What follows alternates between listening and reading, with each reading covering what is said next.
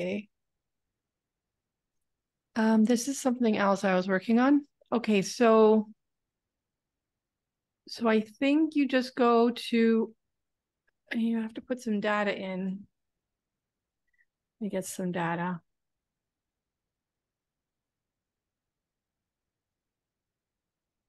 So this would be like NPV. It's not an order. No, sorry, this is the percentage and NPV, right? That's what you're doing. Mm-hmm. And then it's probably better if you give me your numbers because then it's not going to look right. Anyway, whatever. I'll put some numbers in here just to see.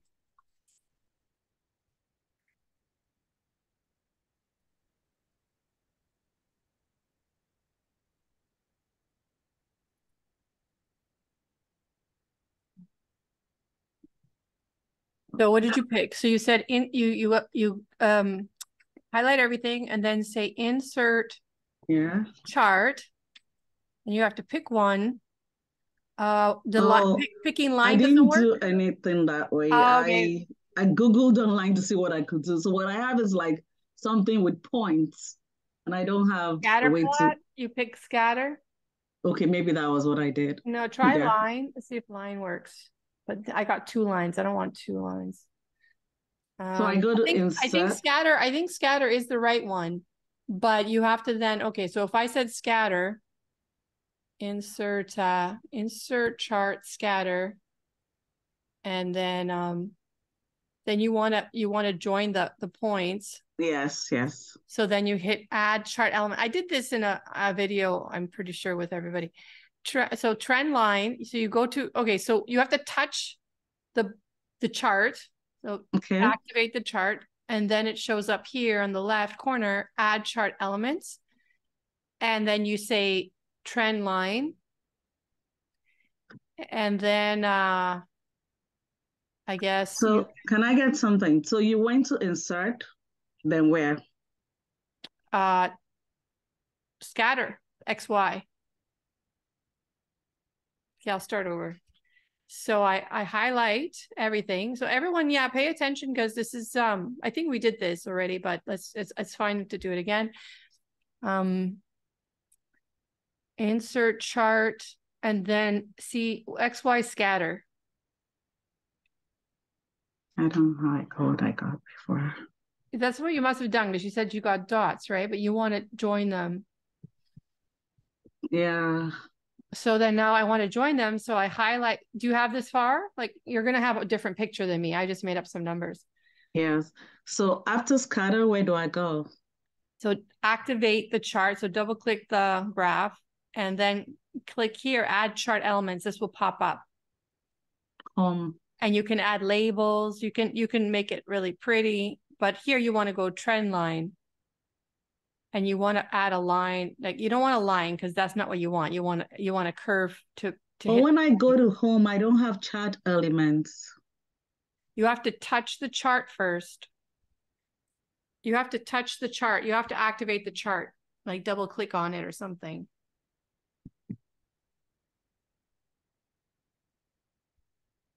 Okay.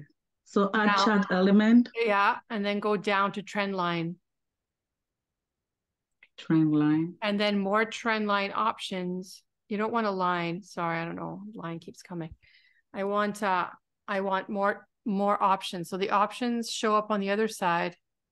More trend line options are over here on the right side. If you can see it, let me shrink this. You just put a line on. Oh my God. Okay. Yeah, you don't want a line. You want I don't want a line. Trend line.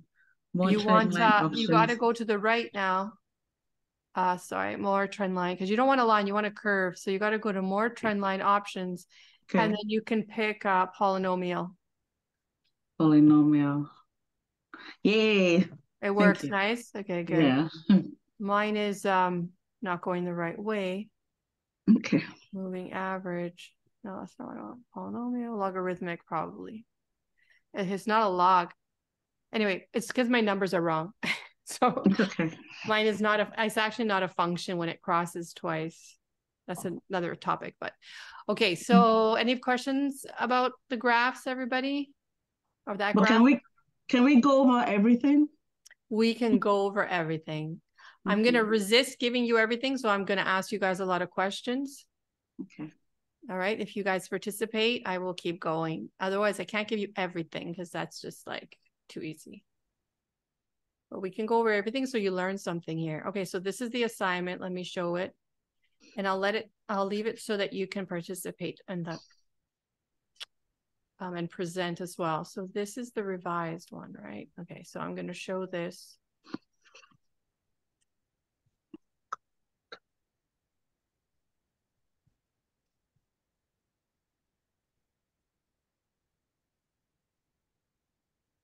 Oh, what just happened?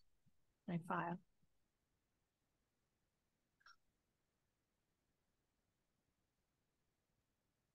All right, turn off the video because my husband was leaving. Hold on, it's loading. So share screen. No.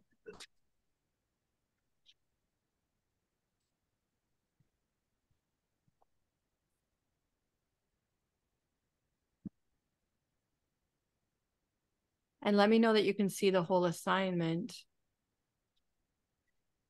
It's very big. I have a very large screen for my eyes.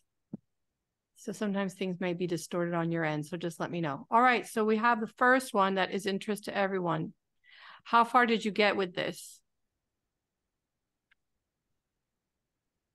So what I did, I tried entering that formula equals. Patty, do you want to show me your work? Oh, Or are you writing it on paper? I wrote it on paper. It's okay. It's okay. Continue. No, let me just see. No, it doesn't pick up. It doesn't show. Okay. So I did the formula for the Excel, but it didn't work on Excel, strange enough for me. Oh. I did the formula. Yeah, tell me what you put inside there. Okay, I did equal minus 125,000 plus 30,000 plus 30,000 divided by. Okay, wait. What did you put? Just equals? Oh yeah. Okay, equals 125,000. Yeah. And then plus. Mm-hmm. Everything connected, right? You didn't put any spaces, no spaces.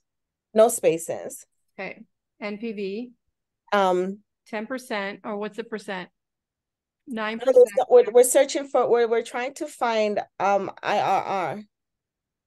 Oh yeah. Okay. Sorry. Okay. IRR. So then you use IRR. Mm-hmm.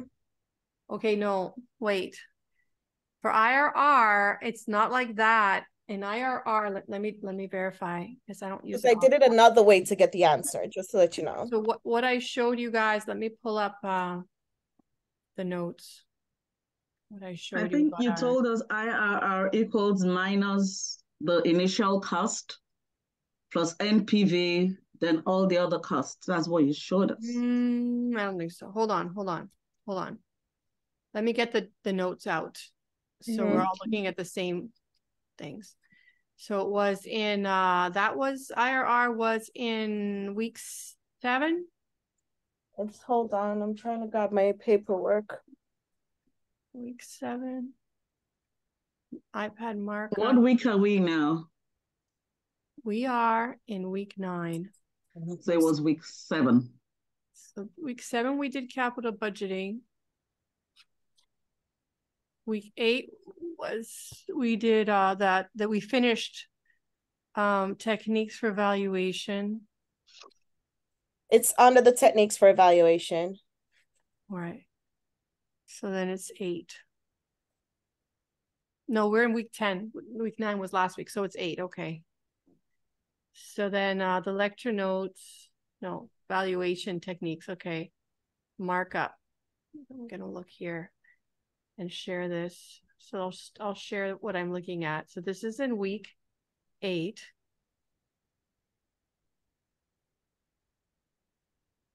And sorry, I'm going to scroll. All right, this is what we did. Is this what you did? No. So you're going to do, you don't have to put, you have to put all the values, but you make this in Excel. Patty, try this. So make this in Excel. I Equals, did that. I did that way. I did it that way instead. and then what happened? Nothing. I don't know if it's correct, but I got 16%. Okay. Without the guess, no guess. You just went ahead and, because you don't have to put the guess in. Yeah, even if like I did a guess value of like 15% and it still found 16. 16%. Okay. So let's verify. So you just want to know if it's right at this moment. Well, I actually wanted to know the other way to put it in the system because there's another way. Is there another way? The other way was to first find the guess rather than just doing it right away. So to find the guess, you have to do this table here and then see where it crosses. So that's why here you would guess 20 and it will find something in between. What did I use as my guess? Oh, I went to 23. I made it. I went closer. See, it was hard to find it I was going through your work and it was so hard to find it. So what I did, if you scroll down a little bit further, I was talking about this formula. I tried to do that formula. Oh, no, you cannot solve that formula.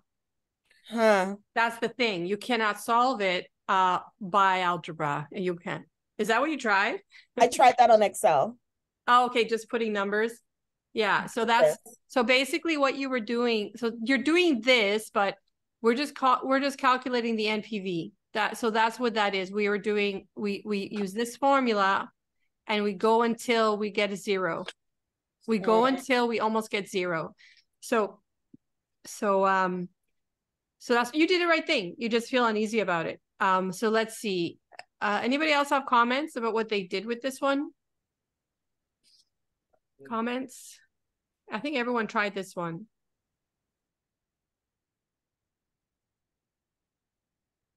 Comments? That doesn't seem to be what I did, but I'm very, very, very not sure. So you're not sure. Very, very not sure. Very not sure. Okay, so let's see what I can do. So I'm gonna go to Excel, put the numbers in. I'll make this bigger. I'll clear this.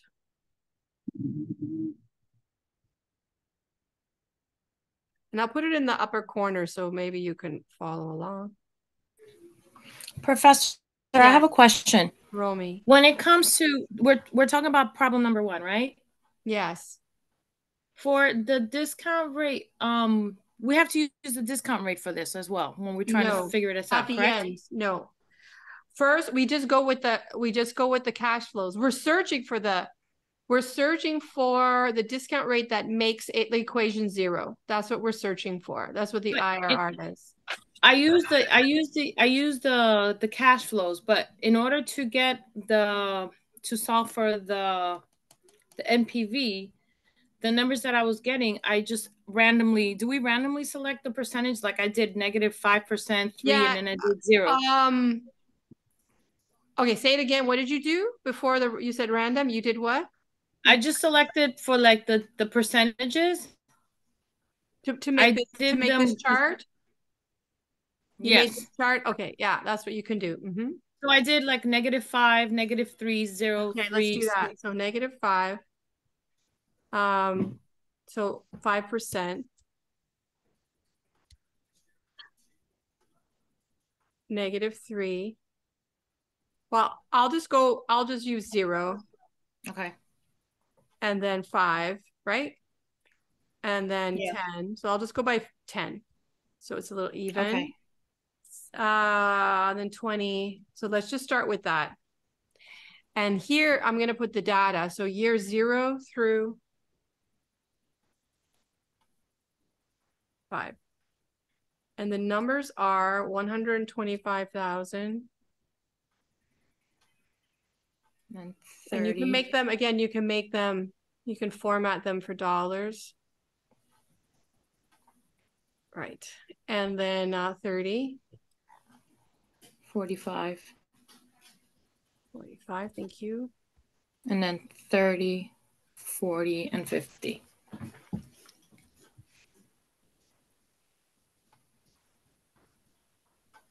All right. So then we make the NPV equation. So we say, well, we can say equals this It's equal. plus NPV. So the But first one stays out, and then we NPV. This is the present value of future cash flows of the rest. Oh, and I forgot the rate. So the rate is going to be this one. So you guys can follow what I'm doing if you put it in the upper corner. So I'm using the 5%. You don't have to do it all like but can I doing. ask a question? Yes. Why do we have to be the ones formulating these percentages? That's, I don't That know. bothers you. Yeah. Yeah. Well, That's another question. I could have given it to you, but I gave you the 9%. So you can work around 9%. That's kind of like a That's what I did. benchmark. That's why I did 30369, and then I maxed out at 10. Now, when you do the, you could keep going. when you do the E2, is that automatically gonna give you that negative value? It's yeah, it'll whatever's in E2 is going to plop there. I mean, I could write it. You could also write it if you guys don't like the referencing thing, but the whole point of Excel is the referencing thing. So I'm trying to. I did it the long way. I did the You wrote the number. negative 125,000, and then I did the NPV formula. It's okay. It's okay. I'm just trying to expand, your use of this. But yeah, so in the future, you can try practicing with this, but is there another way to do this other than entering? Because I did equals IRR bracket. I did B5 B10 to B10. Patty, we took a step back. We're going to try and find it manually first, and then we're going to do the IRR thing. So we're going to do it because you got to do this. You actually have to do this first before you guess. But in this problem, it wasn't so necessary. It works out. Well, I guess I'm assuming 16 is it. But anyway, also the thing about this is you can't interpret the IRR without this chart. You don't know if it's positive or negative. You don't know anything about the NPV. You just got an IRR. So this chart, this profile of NPV tells you if the NPV is positive or negative. So the first one is a positive. And then what I can do is, go back to my formula because I don't want, so if I copy this formula going down, I'm going to lose the reference to year 1, 2, 3, 4, and 5 because it'll also go down. So I need to freeze these. So I use the dollar signs, remember? So yeah, I got to repeat myself a bit with this, but practice makes perfect. There. So it's the same number, but it's, I'll actually, what I'll do is I'll copy the formula to the left so you can see that.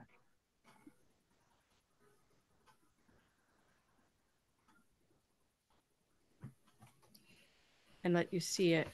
Give me a minute. All right. So that's what I did. Can you see the whole screen? Yes. I can get rid of these decimals. I don't like these decimals. Format. Oh, whatever. I'll leave them for now. Because they end up over here anyways. Okay, so that's what I wrote. In here, I wrote E2 that references the 125,000 with no spaces plus NPVs for the present value of future cash flows. And then that will take the interest rate from here, A2, and I do want interest rate to go to the next one. When I copy this formula down here, I want it to use the interest rate on the same row. So that's why I don't put dollar signs on the A2. Is Barbara here? Yes, oh, there she is. Wow, we're in sync. That's funny. Okay, so, and that's why I put the dollar signs here to freeze these so they don't, I keep referencing the same ones. So that's that's the amount. I got that amount, 105,158. These are all my amounts here.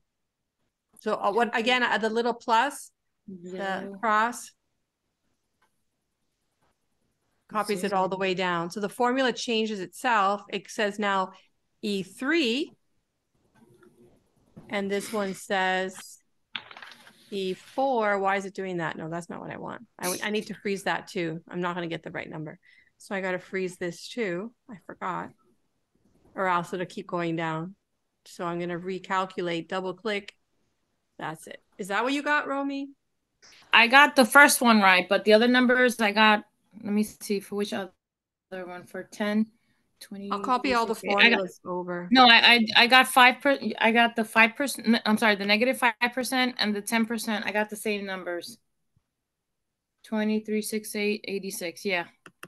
Because I did I did like increments of 2 and I'm sorry. Oh yeah, you did different numbers. Yeah, of course. Right. But the 0, I don't know why I got a different number for 0. For the 0%. Okay, let me take a step back. You guys understand the dollar sign? Ladies. So what did I find? Okay, let's look at the big picture. Let's worry about the minuscula later. Minuscula. I'm trying to say that's a Spanish word. I'm trying to say minutia. I don't even think I said it right in Spanish. All right, so what happens here? Negative. It goes into negative. So it goes from what? It goes from positive to negative. So what does it mean? What does it mean? That's showing the NPV is going down. Right. So the NPV goes down. It's going to be definitely. The NPV goes down. And we can draw it. We can draw it. So now we know how to draw it. So insert chart. What's going on? Insert chart. XY scatter. And you can see it here. I'll make it smaller. It's too big.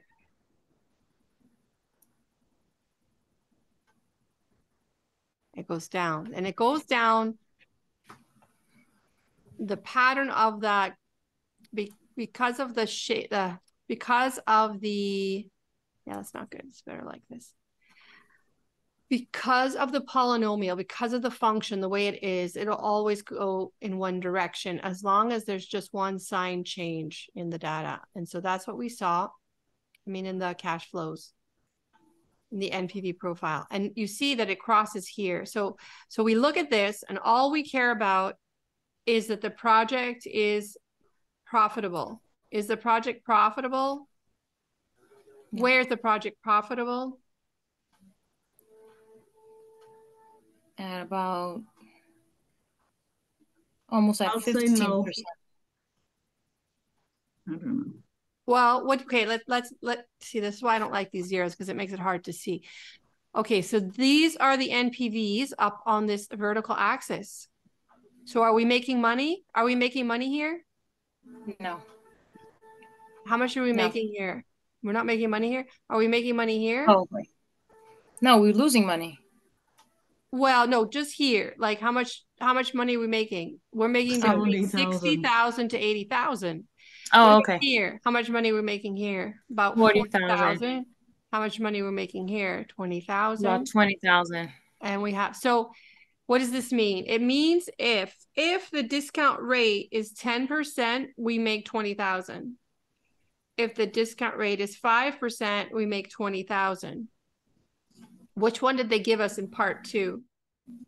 The second part. 9%. So is it profitable at 9%? Yes. All right. So you could just make the NPV profile and see, aha, well, it's profitable at 9%. You could just plug it in and see that it's profitable at 9%. But the first part of the question is I asked you for the IRR. So to get the IRR, you could just plug it into Excel like we talked about, equals IRR, cash flows, and the guess, or even without a guess, and you would have gotten 16%. But you wouldn't know if the project was profitable unless you plugged in to get the NPV, right? You wouldn't know how to use the IRR. If you just did this problem and you got the IRR, and then for the second part, you just plugged in the 9%, that's okay. You would have had the answer. So back to, let's look at this for a second. Let's take a pause looking at the graph. So let's look at the question again. So the question says, what is the IRR? So Patty just went in, she did the function, it came out 16%. So she found the IRR. She found it, she's done with that question. The next question, would you recommend the investment at a required rate of return of 9%? So what you can do is just use the NPV formula to see if 9% gives you a positive. So you could have answered this without doing the NPV profile.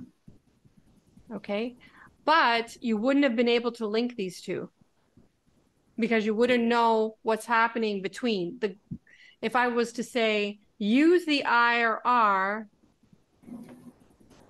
to recommend the project, you know, if that was the question, use the IRR to determine if the project is profitable, you would need to know where it was positive and where it was negative. The fact that this project is, so this is the trick. The trick is, if the first cash flow is a negative and all the rest are positive, we know what the IRR tells us. So we don't need that profile. We don't have to do it in this case. So this is called an investment project. We did discuss this when I introduced it, but you may have forgotten. So this is an investment project where the first cash flow is a negative.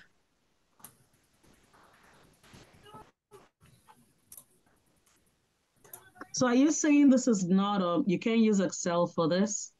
I'm not saying you can't. I'm just saying you don't have to. Can I pick your brain how she got 16%? Because that's not what I got. Okay, just hold on. So we know it's an investment project because the first cash flow is a negative and the rest are positive. Therefore, so as long as the IRR is greater than 9%, then the RRR, the required rate of return, what do? We accept. Okay, we accept. I just basically look at your paper after I did the IRR, and then you already gave the rate of return of 9%, and I just compare them based on the statement you said in the handout. Exactly. Yeah. Yeah, that's how I answered that part of the question. That's all you had to do. I was just following along with TY. Because it was greater than, it's greater than the 9%. Yeah. So. Yes. Yeah, that's all you had to do. It's just that TY was using Excel and I wanted to, and Romy did too. So I wanted to show them the result there, but you don't have to do that and the reason you don't have to do that is because it's an investment project. Okay. So you know what the IRR is telling you automatically. So you don't have to do anything in Excel for this process. So, well, for me, it seems I'm totally off because I don't understand that we have to like create percentages like was done right now by Romy. And that's what you were just doing. I don't know. Now, if it's an investment project with the first cash flow negative and the rest all positive, then all you do is you get the hold on. You just get the IRR, and that tells you it tells you the return for the project, and then you compare. You say, does that exceed the required rate of return? And the answer is yes, because you get 16% and that's better than 9%. So you would accept in this case. Graphing and everything, that's reserved for when it's not an investment project or a finance project where the cash flows are all in a fixed pattern. An investment project is just like you think, an investment. You spend money and then you make money. A finance project is where you borrow money and then you have to pay it back and you have to produce the services or the product. And so it's all negative cash flows. In that case, it's the opposite. You treat the IRR like a borrowing rate, and you treat your required rate of return as your, you want it to be less than the required rate of return. It's the opposite.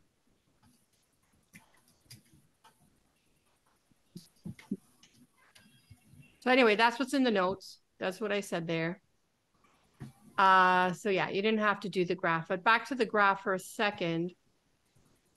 It tells the story. So if you did the graph, Romy did the graph, TY was doing the graph.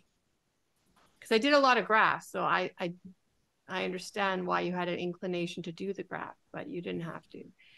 And the graph means that you have to get the NPV profile, and I put the data here. I got the NPV profile, and then I made a chart to look at it. But I don't even have to make the chart to look at it. I can see it right here, and I also can see that this is all profitable here.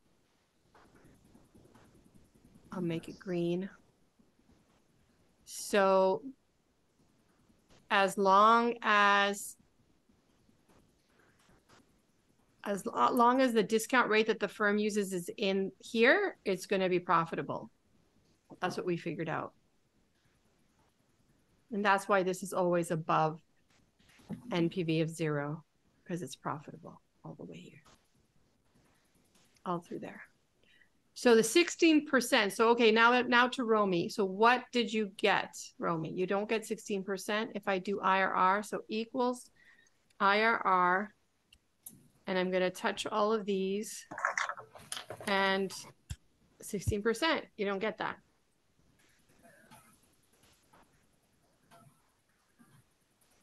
Oh, yeah, I did get that. Okay. I just, you know what? Because I just did everything the long way. Okay. You didn't finish yet. Yeah. It's okay if you do it the But long way. I did get the numbers. I did, like I said, I did just like the percentages. I just put them. Yeah, you did the NPV profile. Increments, right. You just have different numbers because you use different discount rates, which is fine. Right. Okay. And it's good you practiced a bit making the formulas, copying them. Okay, let's go to number 2. TY, are you okay with this discussion?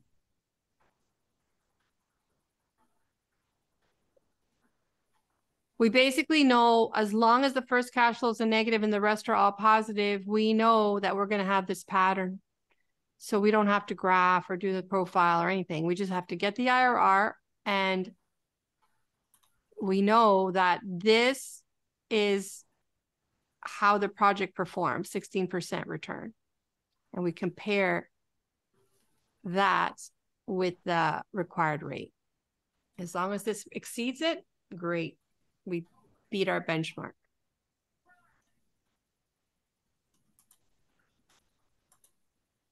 Or our threshold, or our, yeah. All right, number 2. Okay, how did you guys do on this one? How far did you get? Question for number 2. Do we have to have some kind of are we using the same like percentage for the first one? Because I couldn't figure it out without the it's not percentage. here, right? No, there's no percentage I there. didn't write it there. Yeah, so I didn't write it. Okay, so what number did you use? 9%? I didn't know if I should use is this the continuation of the first one, or do I just create a percentage? No, it's a different problem, and I just forgot the percentage. I think, let me check what it's supposed to be so I don't have to recreate this. I think it's 12. 1 second. What did everybody else do? I assumed it was a continuation of also. So you use 9%? So you use 9%? Mm-hmm. Rhoda? It's fine.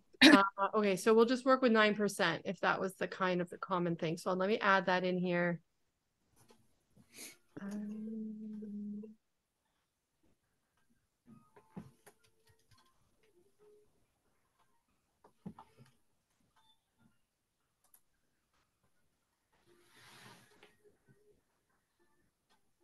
You said to use the payback criterion. Did we have to do a graph for this? Really? No. No. Because even just looking at the figures, you can tell when it pays back or whatever. I don't know. Right. So the payback period is first part. So when does it pay back? Well, we made a calculation in class. That's what we did. We made a calculation. Let me get the notes up again.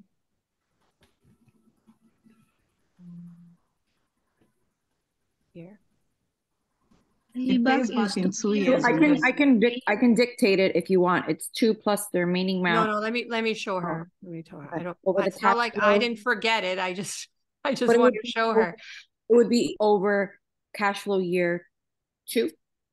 Payback is 2 years in A, and then in B is 2.5 years. That's what I got without having to do any calculation, really. So I don't know. Well, that's the first part, though. You have to do the remaining. So you have to do two. So in this case, the investment is, so that's the formula there. The year, the last year, plus, so the year before it pays out or pays back, plus the remaining amount after that year, divided by the cash flow in that year that it pays out. So that's what you have to do. So for this one,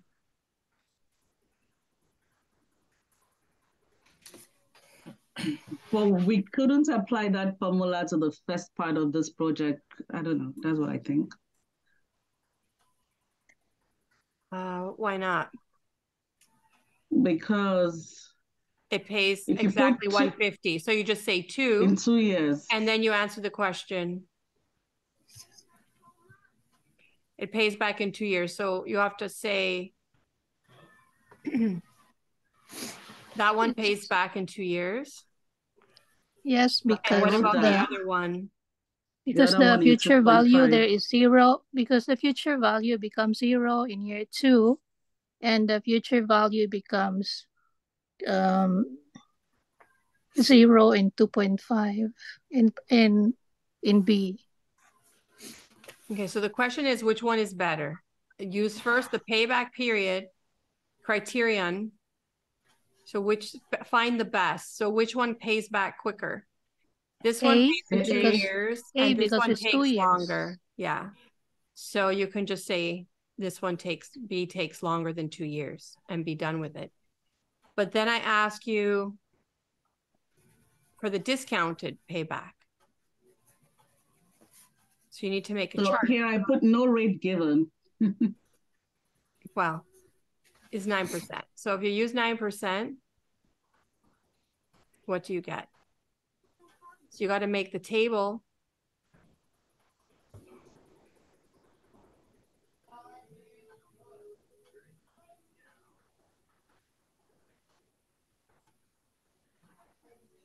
I don't know what to tell you guys here. You have numbers, or some of you use 9% and you have some numbers.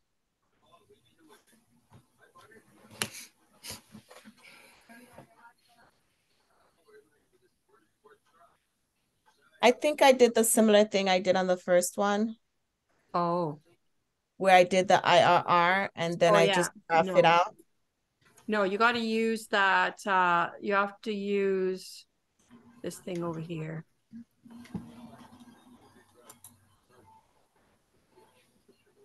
You have to use this. And this one for the discounted. That's what I want you to calculate. So they are probably, neither of them are going to pay back, but I want you to calculate the discounted payback period. And I want you to calculate the payback period. So you need to calculate for A and B and then answer the question. Then you need to calculate the NPV for both projects, and then you have to answer, why is the NPV better? As a decision for making a decision.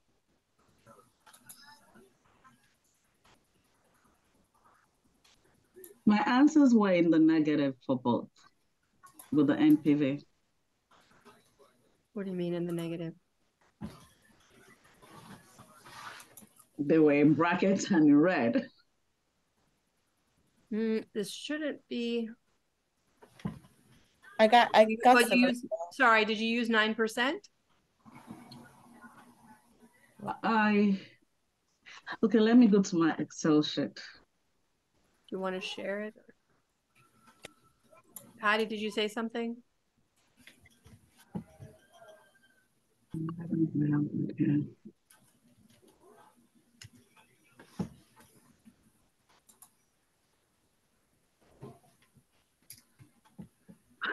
I didn't use any rate.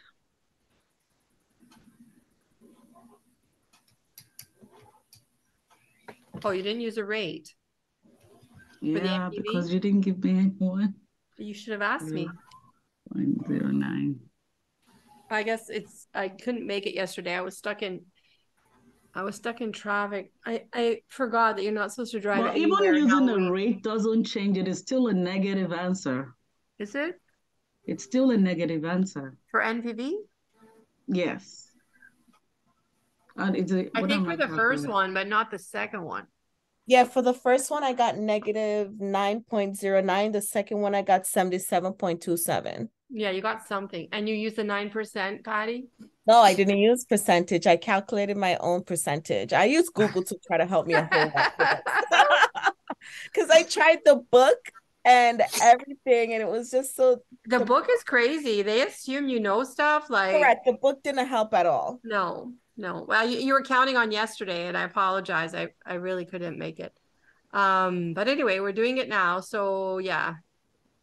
And I can give you guys another day to wrap it up too. So not rushing you tonight to finish. I can give you till tomorrow if that helps.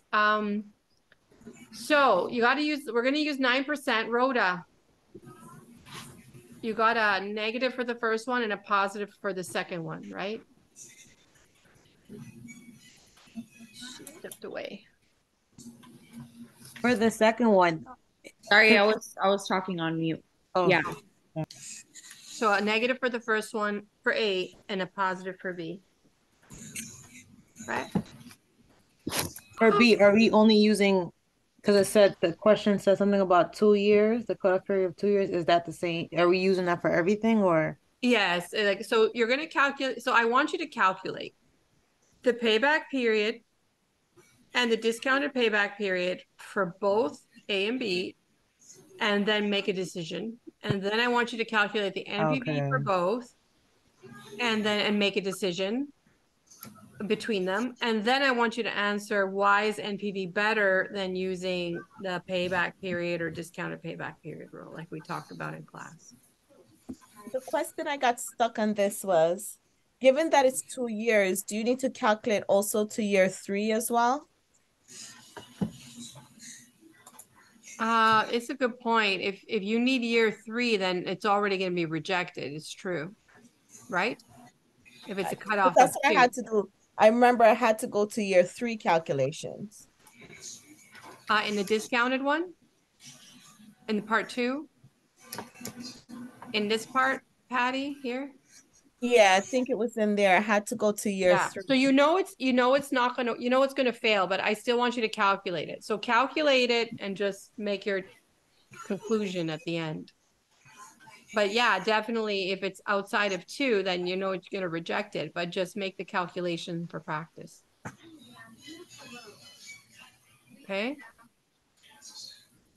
But yeah, in practical terms, neither of the projects pay back in 2 years for the discounted payback. And project A pays back using the payback period without discounting. Anyway, it's just practice. Just practice for you guys.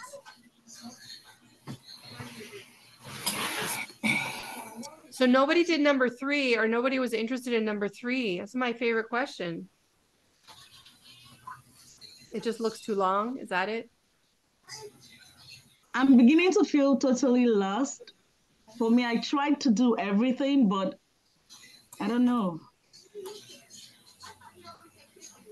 But I feel like totally lost. I did try to do number 3, but I'm not sure of anything anymore. Okay. So you're still lost after we talked about 1 and 2? Yes, because it seems like all the assignments is just based on one particular class that I don't know. No, this I was the other sent you all day. my work, so I would like to wait after class so we could go over things, if that's okay. I would appreciate if we talk about it in class now because it's going to be 9 o'clock and I have grading to do. I have other things to do. If you can mention it now, if we can get through this. Okay, well, okay, I did try number 3. Okay. So it was the profitability index questions, right? For number 3, use the profitability index to determine the more profitable investments given your organization need for capital rationing. Okay. So you need to calculate the profitability index for each of these. So I did all 3. And the first option gave me $1.05. The second gave me 1.07. If I was using 2 decimal points, like you said, it would look like the second and third option gave me the same thing, but it's really not. Oh, if you have to go to 3 decimals? Yeah. Well, that's So okay. I feel based on the more profitable whatever is the number 3. It's number 2 rather, the middle one, followed by number 3, and lastly 1. That's what I wrote. I don't know. Okay. You sent it to me, you said? I sent it to you.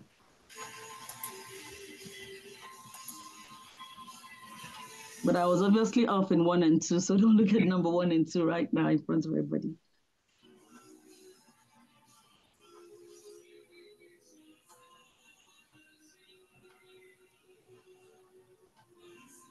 I can't get into my email right now for some reason.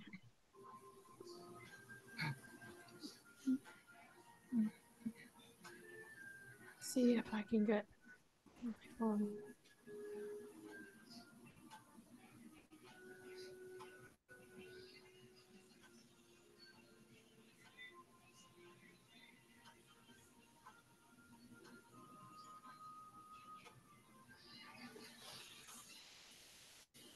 I'm sorry, Professor. If no one went over 3, can we go to another one and then go back to 3? Yeah, I'm thinking about that too. I just want to take a peek at what she did and then I'll come back.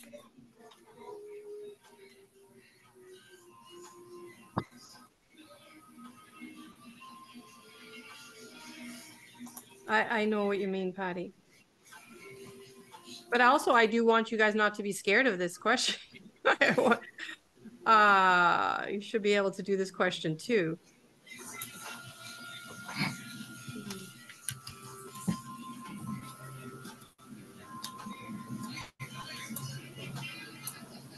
Okay, I'm just staring at what you did and it looks like okay.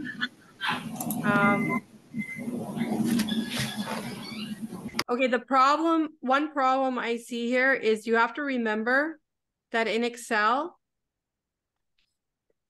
the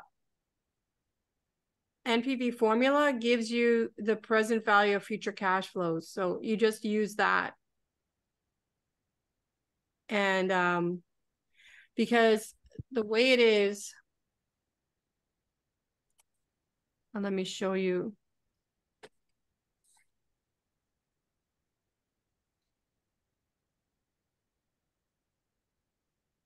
So the formula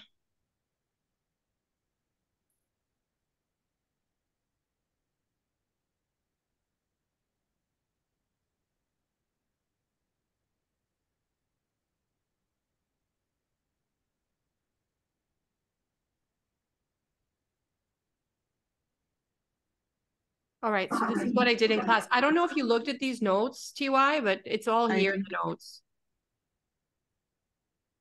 So all I did was NPV, just the NPV formula divided by the initial outlay. I think I had That's what I did. Well, you added back, you did this here, but when you use Excel. I don't know. I'm unfortunately Excel. When you say NPV in Excel, it's just the present value of future cash flows. It does not include the initial cash flow. It's not like the NPV formula. When I say give me the NPV formula, you say initial outlay plus, and then you start doing the discounting. The NPV formula in Excel gives you automatically the present value of future cash flow. So that's all you have to do, and then divide it. So you're I on the right all track. the 500,000 that I added. Yeah, you have to not add that, and then yeah, on each of them, and okay, but you're on the right track, and then you take the one that's highest. Okay. All right, you have to make sure that you've spent all your money. That's the other catch, because you need to spend. You have how much? $1 million. So you have $1 million. For $1 million, you can do 1 and 2, or you can do 3, project 3. So you're going to see how they rank. Okay. And let me know if you have a question, any more questions about once you've got the calculations. Okay. So you're right there. You're close. I guess it's just frustrating because you're not just finishing it, and I guess that's what's happening. But you've got it almost figured out. Okay, number 4 then, right? You have an opportunity to buy a piece of diagnostic equipment for the following terms. 1.285 million expected useful life. Okay, so what do you do here? Professor, what is the Marx formula or MACR formula? You know what? I think I put it in there when we did the capital budgeting, remember? That was in week, let me see. The capital budgeting was week 6. Budgeting concepts, course materials. I think we did it week 5.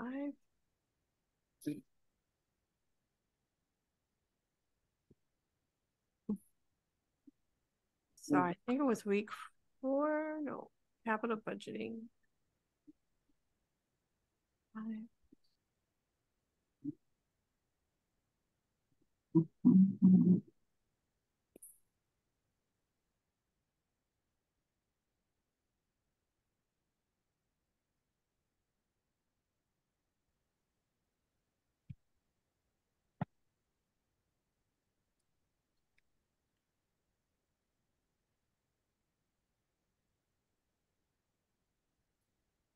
No, this was techniques.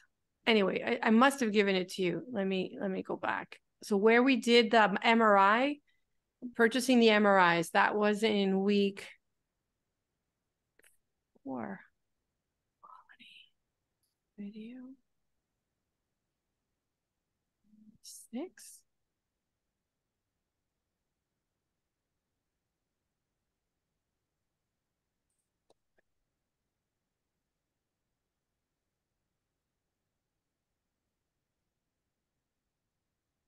The date we did MRI was 10/11/23. I don't remember which week that was, but that was October 11th. Yeah, I have the dates on here.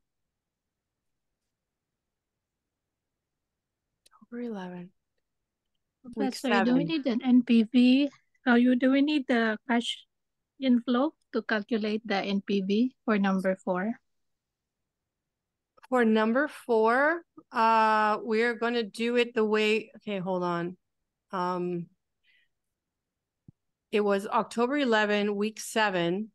We did an exercise with purchasing the MRIs, and the maker's table is there in week 7. I think I should add more notes there, but without describing them, it's not going to mean too much, I think. So let's see. I don't know. I have to share this. So here is the makers here, Patty. You see?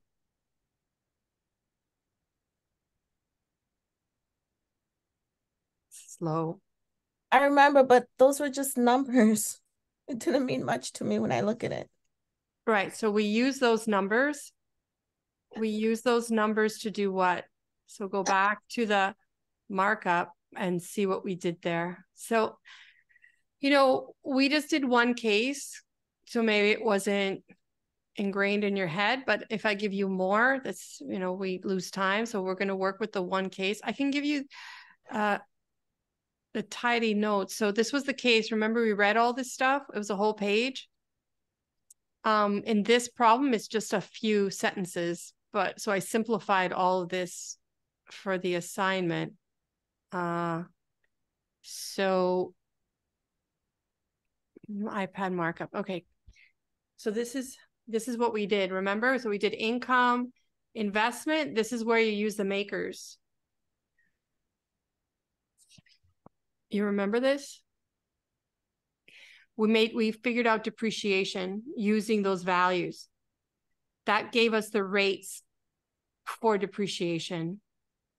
So you're supposed to use the 5-year depreciation schedule to figure out what's left. Do you vaguely remember this? You remember what we did here? No, I remember, but based on the question that we had, you gave so much more information on the other one that I couldn't figure out. Relate. Okay. Relate this. Yeah, this is so much easier. So okay, let's read it and highlight like we did in class, okay? So we're gonna read it and highlight it like we did in class with colors. So all right, you have an opportunity to buy a new piece of diagnostic equipment for the following terms. $1,285,000. So this is going to be part of what? Income, investment, or tax shields as a result of depreciation.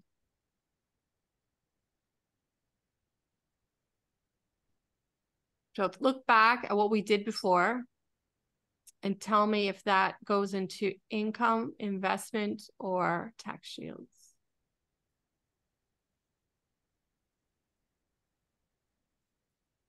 That's the thing, you eliminate the cost of the item when you did the work.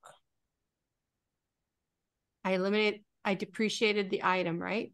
You said it was 2 million, but you crossed out, that's a sunk cost. You called sunk cost. Yeah, that's what I have in my notes. Oh, this is not a sunk cost. This is what you're buying. So what did we buy? We bought the MRI. So this is like buying the MRIs. So this is the investment. Okay. So I make it green.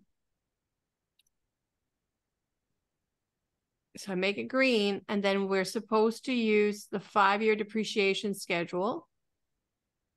That's extra information. So I'm just going to make it, I mean, I can just make it green too. And then I say there's no net working capital. There's, that's all I tell you. I don't tell you anything else. Operating income, what is the NPV of this capital investment? So from here, so the 5-year depreciation, I put it in blue. Oh yeah, I put it in blue because this goes in the tax shields. So basically what we're saying is we're going to see if it's worth buying this equipment because we're going to get the equipment, and then we're going to use the depreciation to reduce our taxes. And let's see if just like that, even if the diagnostic equipment doesn't make us any money, is it going to be profitable? And some companies do that. They just go and spend their budget like before the end of the year. And, you know, because it's better to spend what they have than to lose it. And maybe they'll make a profit because of being able to depreciate. So that's all you have to do is the investment part and the tax shield. You don't have to do anything with income. So can I give you guys 10 minutes to think about that? Work on that. Did anybody start? Can I talk about what I did? Yeah. So I had to go through, because the book didn't give a formulas, but I found this formula. It's the first year of depreciation. It equals the cost times 1 divided by the useful life, which is you don't have to do that because you have the makers table. You use those from the table. That you don't have to come up with the percentage and the numbers of the makers tell you what to do. You just copy what we did in class. So let me see. But yeah, you could go one by one and make the percentages, but this is much easier. Patty, if you have to go to Google, you should just write me an email. I don't want you wasting your time there. It's good to learn off Google, but you can sometimes get confused. Okay, all right. So say if we use the mark table, because I had that as well, and I looked at it and meant nothing. Yeah. So this one, I use the 7 year, but we're going to use the 5 year. So you take the 5 years. How do you know to put what depreciation rate to put in? Because it says 5 year. So basically, if we use the table, we just automatically go to 5 years and use those exact numbers? Yeah. Thank you, Jesus. Yes. So you just use the exact numbers. You don't have to calculate. If you did calculate them, you should. Anyway, it depends, because if the makers are very special, they've calculated it here to make it so easy. All you do is follow what I have here. Oh, sorry. You follow what I do here. Just see this? All you have to do is take the little d and multiply it by the expenditure, the investment, the cost of the equipment, the original cost. That's all you do across each year. So for each year, For each year, just go to year 5 and multiply across by the 1.285. Yes. And so this D is always the same number because that's what you gave us. The D is changing. The little d is here from the table, the maker's table, and the big D is going to be you're always going to use the number of 1,285,000. Yeah, that's what I was asking. Yeah, so yeah, you said D, but I know what you meant. So yeah, that's going to be always the same. Cost of capital times the rate all the way down, and you finish that. So basically, every time I multiply, I'm multiplying the small d goes up to the top. Go to the top D, which is the 1.825. Right? 285. Yeah. Okay, can you guys try that, and then we'll regroup in 10 minutes? Okay, try that, and we'll be back here. Let's say 7:15. Oh, what is that? 10 minutes? Yeah, 7:20. I'm gonna get some water.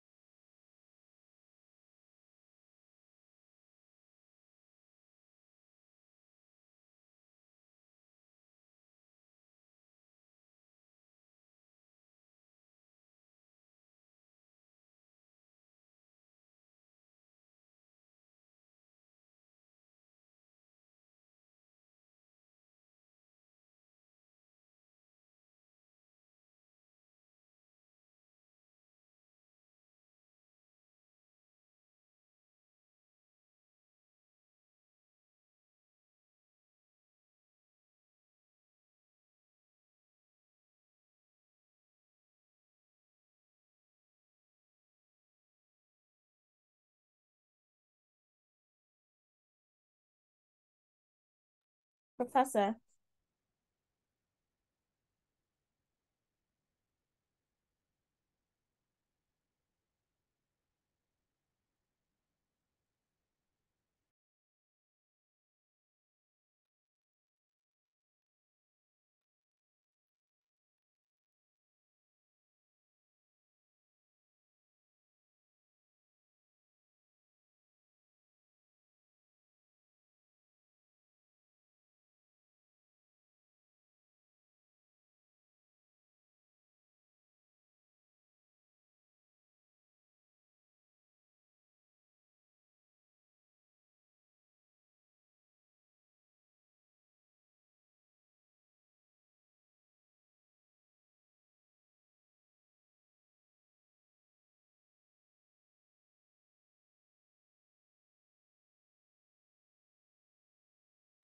How's it going?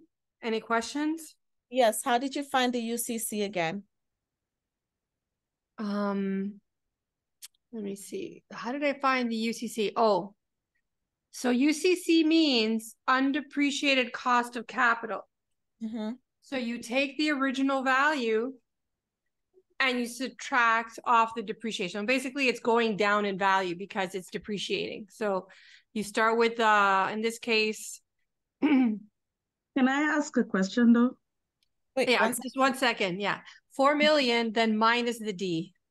Oh, okay. So for in And this, then just keep going down. okay, so it was the 1,285 million minus the D. Right. Okay, thank you. Yeah. Okay. See why. So you're saying that we should use the values that you have here, 0.143, 0.245? No, don't use those values. That's not the right set of values. It's just, this is the method. The values are from over here, the makers accelerated cost recovery system. These are the values that I'm saying you should use. I put it in brackets, and you want to use the 5-year rates. So you're going to use 0.2. Patty, you use the right numbers, right? 0.2, 0.32, 0.19. Yes, I went to year 5. Yeah. Go to year 5-year. Yeah, those numbers. So I'm glad I asked you guys. So yeah, use those numbers, and you're going to determine, you're going to fill in that table. So you're going to put the numbers here. You're going to get the big D here.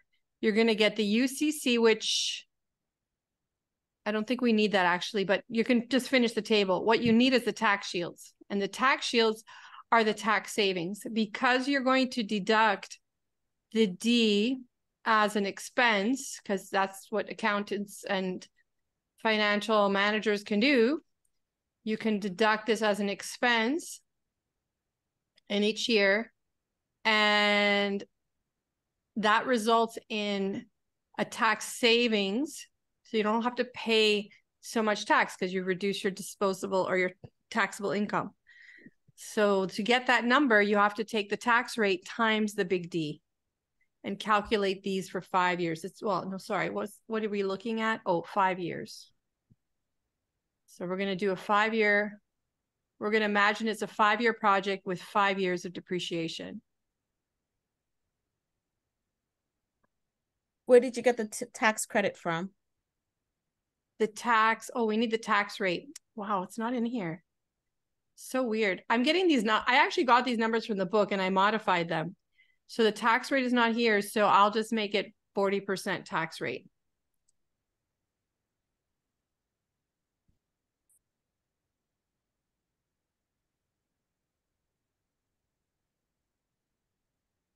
It has to be given. That's the TC, and that's the TC? Yeah, C for corporate.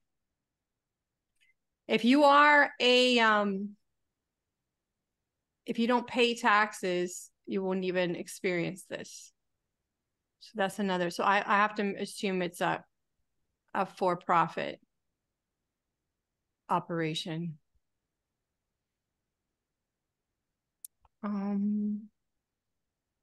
Yeah, I took these questions from the book, and I didn't think the book prepared anyone to answer them. So that's why I did all the background. We spent three classes on this stuff. So it's not like I just put it all together in one assignment.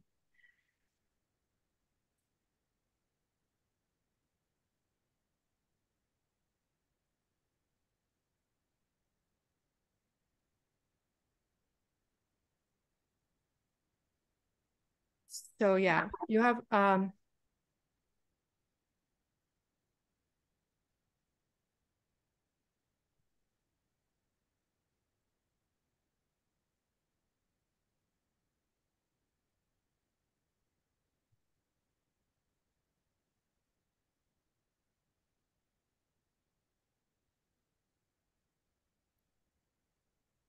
I'm just modifying the questions a bit.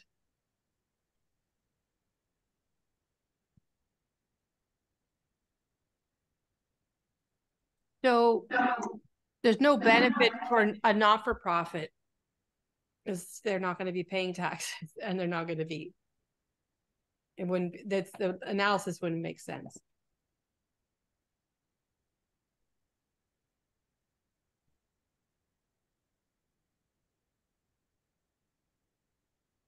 Is everybody trying this? Everyone wanted to do 4?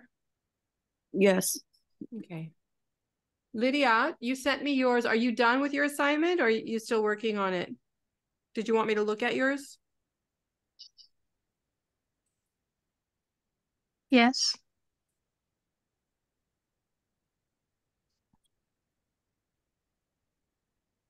Okay. You worked hard. I'm not saying others didn't, but I mean, looks like you did a lot of work here.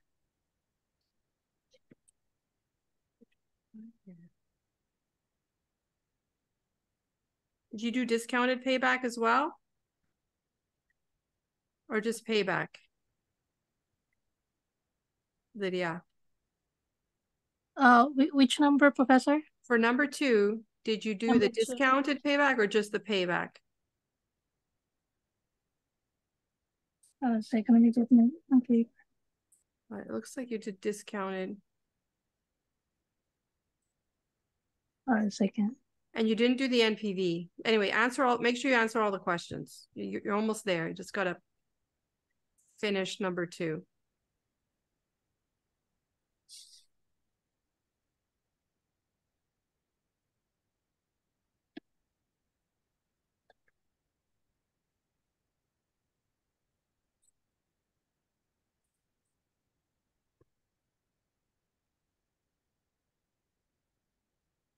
When we do the NPV, are we entering the value that's in D? For this problem, okay, so you see the example, right? Yeah. So what you're going to do is there's 2 cash flows that you're interested in. First, the investment cash flow, the negative 1,285,000, and the net present value of the tax shields. So once you get the tax shields, you got to do the NPV of them. Okay, so we're doing the tax shields at the end, the NPV of the tax shield. Those NPV, well, what you can use this as your initial cash flow. So this would be a negative, and then these as your revenues and make an NPV with anyway, like in Excel, we're going to use these are the future cash flows. So you're going to do the NPV of the future cash flows plus negative or whatever, negative 1.285 million. That's what you want to do. So the tax shield is the future cash flows. The tax shields, you want to do the tax shields of you want to get the present value of the future cash flows. The cash flows that you use are the tax shields. Okay.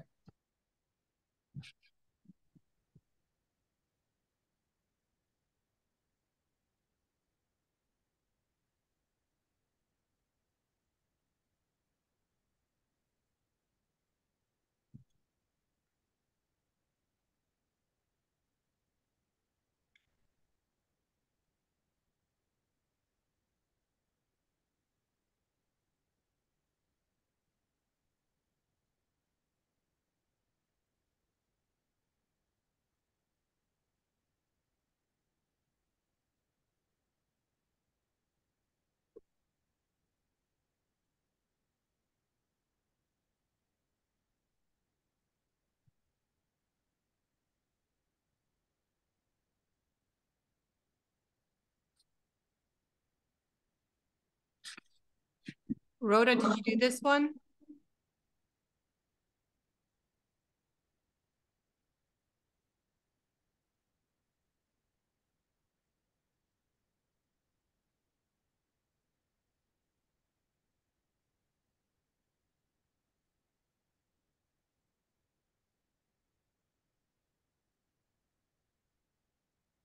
So it's really just an exercise for practice, but in the end, you'll see you'd have to make something else. It's not enough just to have that equipment. 12%.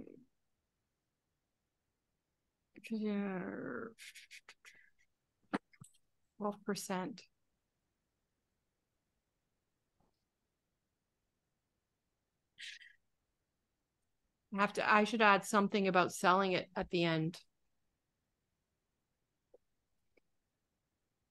Anyway, it's just to make you practice that one table. That was the exercise.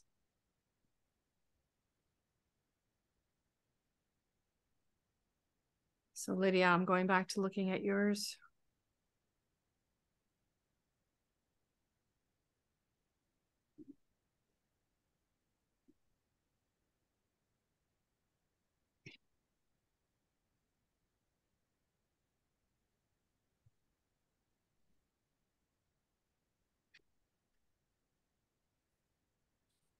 Sorry, so to get the final,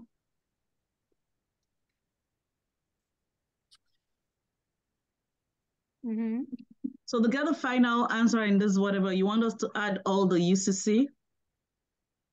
Not the UCC. I want you to use the tax shields.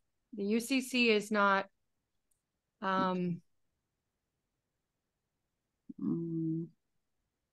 we probably. Sorry, so how do we get the tax shield again? I'm sorry. Okay, you see here? There's a formula here. Use that. That will give you the tax shield. It's the depreciation amount times the tax rate. That surprisingly tells you how much you're going to save in taxes each year. So we're doing, I don't know what the TC stands for. That's what we're at the last. Corporate tax rate. The corporate tax rate. And I gave it 12%? No, the corporate tax rate is higher. It's 40%. I just put it on the page earlier. Oh, it's 40%. Okay. I just made it 40% because it was missing. Okay.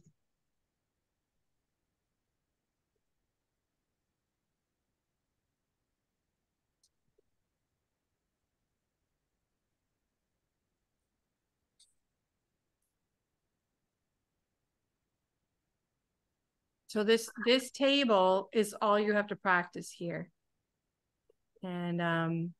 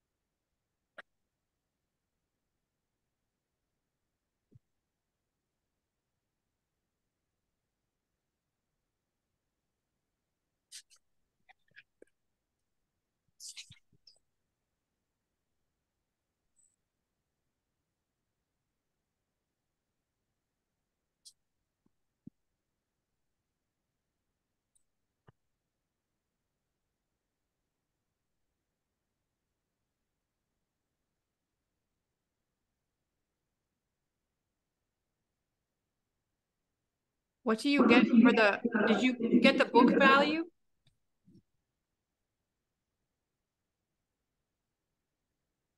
What do you mean book?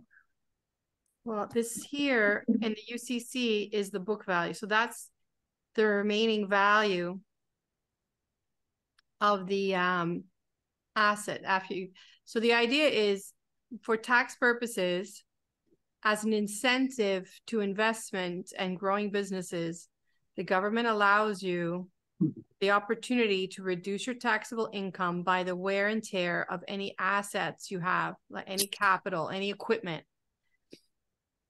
So this is the process of doing that. So you're finding out if you're going to use this schedule of depreciation, it's going down and down and down in value. And in your books, in the accounting books, there's a record of the value of the asset. Oh.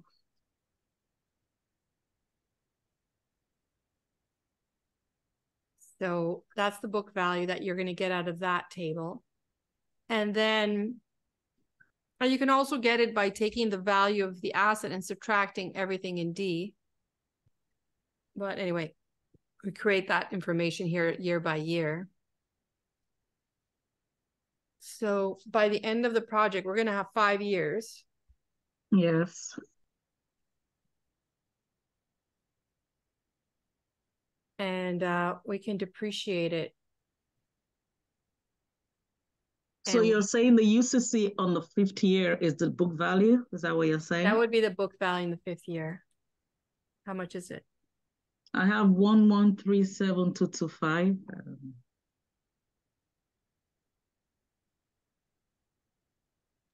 It's still $1 million?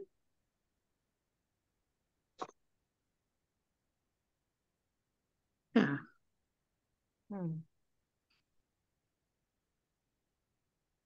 I got 223,648. Yeah, T-Way, you did something wrong because it's much smaller. So tell me, Patty, 200? 223,648 and 70 cents. Okay, thanks.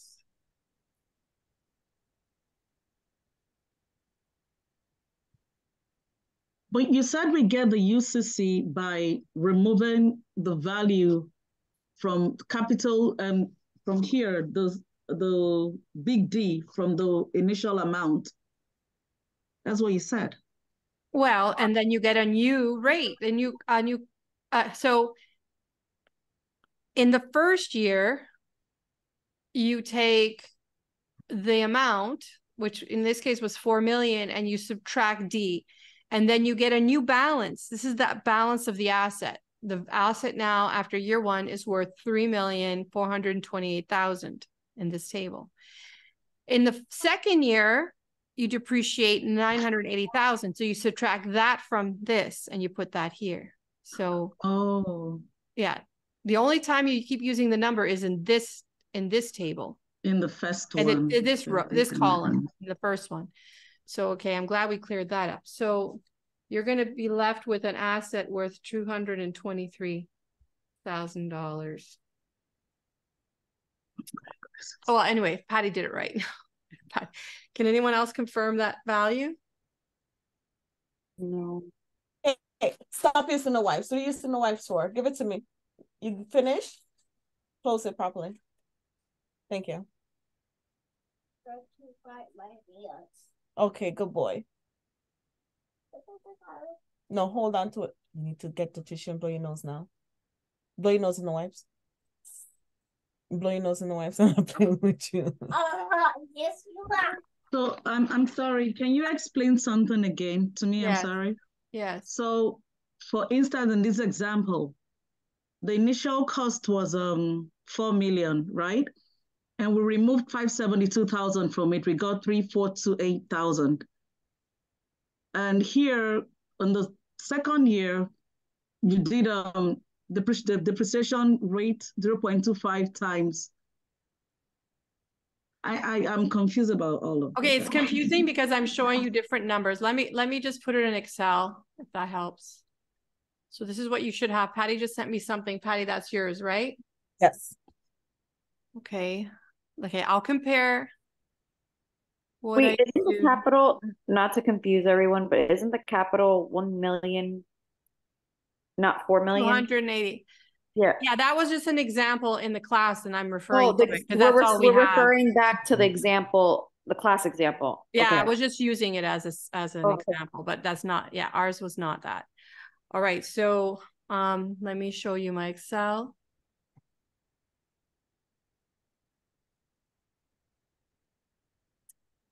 Where was I? I have tax shield. I'm just still struggling with calculating UCC, but It's okay. So let me clear it up. So year, so just to make it clear, there's no depreciation until the end of the first year, right? So these are all end of years. 1, 2, Patty did too many years. If you're gonna, I don't think the question is clear, so it's okay. Patty used all the years, but it's 1, 2, 3, 4, and 5. Let's say, okay, we'll use all the years. I didn't, in that example in class, I only did a 4-year project, but notice from the makers table, let's look at the makers table for a moment. They give you the way that it's created is if you're going to use this table, you're going to go more than 1 year. Okay. So because the pattern here is to do straight line depreciation. So it goes down steadily. These numbers are calculated to simplify the calculation. So all you're doing every time is multiplying this by the cost of capital, the initial investment. And then you have to go to the 6th year because I didn't give you any information about what to do with the asset. So this should completely go to 0 if you did it right. If you used all of this. So Patty did something. we have to go to 6 years. Well, I didn't tell you what to do I didn't tell you. So if I tell you or if you have it in mind that you're going to sell it at some point, you would put that in. But I made it super simple. So you just use all the years here to completely depreciate the asset using, your option in accounting and for taxation.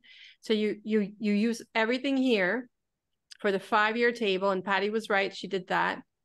But she should have gotten 0 because it should completely eliminate the asset's value. So something went wrong. So that's how you know you did it right, if it goes to 0.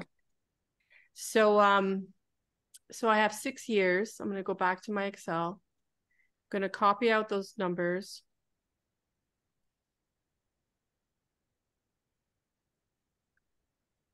Or you can read them to me. I can. 0.2. Year 1, 0.2. Mm-hmm. Year 2, 0.32. Year 3, 0.192. Year 4, 0.115. Year 5, 0.115. Yeah. Then 0.058. So basically they use a straight line depreciation. They use a straight line schedule. And without explaining, you can't really see that here, but at the end, there's some extra left over and you just depreciate the last bit to eliminate it completely. So this is little d. And then in this column, we get big D, which is equal to little d times every time you multiply it by 285.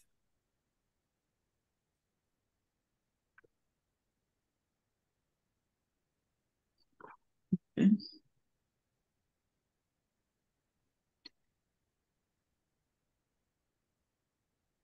Oh, so I'll just use the Excel. I'll go here and multiply it by 1285, 123, and copy it all the way down and make them dollars so it's easier to look at. And that's what I got. Okay. I'm okay till that point. Next one. And then the UCC, I'll make a little equation. You guys can write it down, or I probably should write it down. Yeah. Because we always forget. Okay, so it's going to be I say UCC, the original balance, basically. UCC stands for undepreciated cost of capital. Or old, I'll just say the old. And then you want to subtract it by D in that year. So that's our little formula. So you're going to say, for the first one, you have to go 1285000 minus this amount. Mm-hmm. And then in the next one, you're going to, so this is how you set up the formula. You take that one minus this one. Oh, so it becomes 1028 minus that one. Okay. And it should end with 0. Okay. If you use the whole table. So something, Patty, did you get 0 at the end or did you stop? You said we didn't need to find UCC, so I stopped finding UCC. Ah, okay. That's yeah. You don't. Okay. But when I asked for the book value, that was to check. So it should go to 0 if you did everything right. Yeah, my values that I sent you, that's the TC times D. Yeah, you skipped to And then the tax shield. Yeah, those values I got, I found at the MPV. Okay. Yeah, it looks like you did everything right. So that's TC times or TCD. Right. Can you just go over for UCC like year 1 and 2 once more? Yeah. So I guess that you're originally subtracting it from. So there's the logic here is it's just the balance. So if you lost 257,000 in value, you have to take it off. So I'll put the formula here. I'll put the formula for you.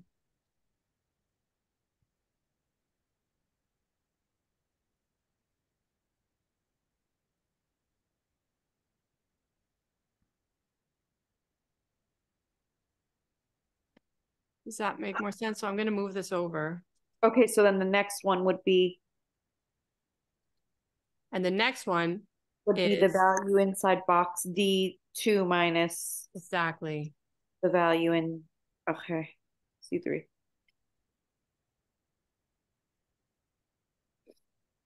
So yeah, don't lose sight of what we're doing, as the formula should help you. They shouldn't confuse you. But yeah, what we're doing is we're depreciating the value of the asset in an accounting way that we're allowed to according to the IRS. But in reality, I don't know if it lost $400,000 worth of value, but that's what it looks like in the second year. Okay, yes, I have 0 now. Yeah, so it's down to 0. So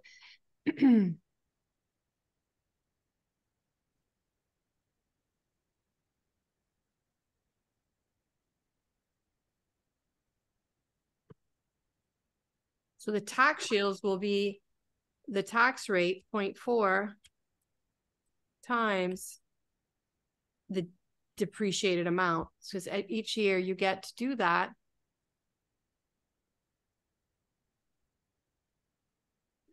So the tax shield is So I got those numbers. Yeah. And then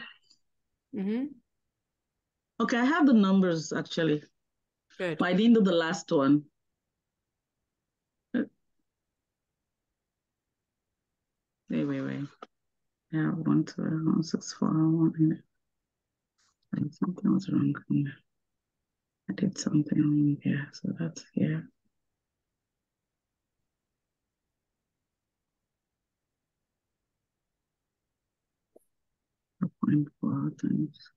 Romy, are you good? Lydia? You following? Barbara? Yep. Yes.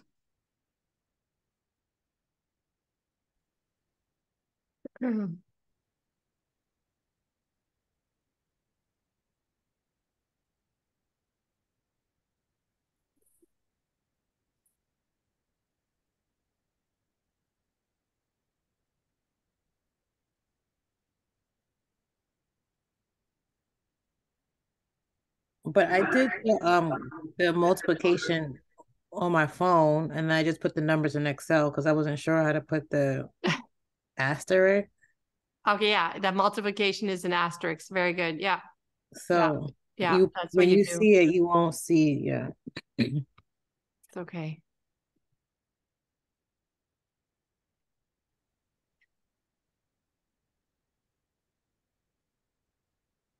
And finally, we're going to do the NPV, right?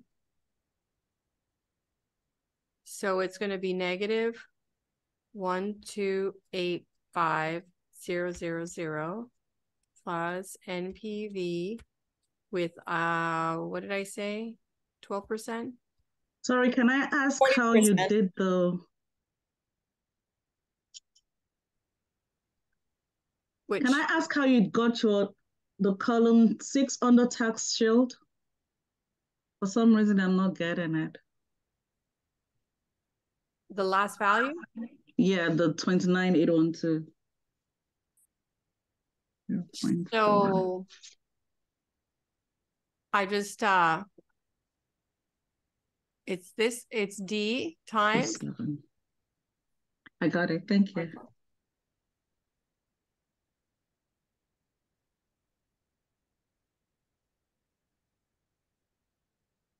Okay, so as It's good as always the false. I'm coming. I'm trying to reduce something. It showed me false. I don't know why it said that. So let me see. The NPV you calculated. Okay, I have it now. Okay. I feel like I did something wrong. Is it too many? 120 plus 12. I thought we're using 40%. I did use 40%. Oh, for the discount rate? No, those are different, right? The discount rate, the required rate of return is used in the NPV. And that was 12%. And it was 12. Yeah. That's where I did my boo-boo. So, there is value in doing these problems because you're going to clear up what's what, I think, I hope. So you have 12%. These are the amounts, the tax shield amounts. I'll just copy the formula so you can see it. Wait. Okay.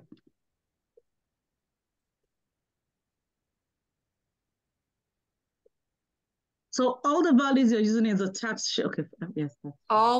That's all I'm going to use in the NPV. I'm not using anything else. I'm going to use the cost, the initial cost of the equipment, and I'm going to offset it with the present value of future cash flows that accrue as a result of buying that equipment. I didn't say anything about revenues that I could accrue from this this piece of equipment. But I just asked you to get the NPV. So the NPV is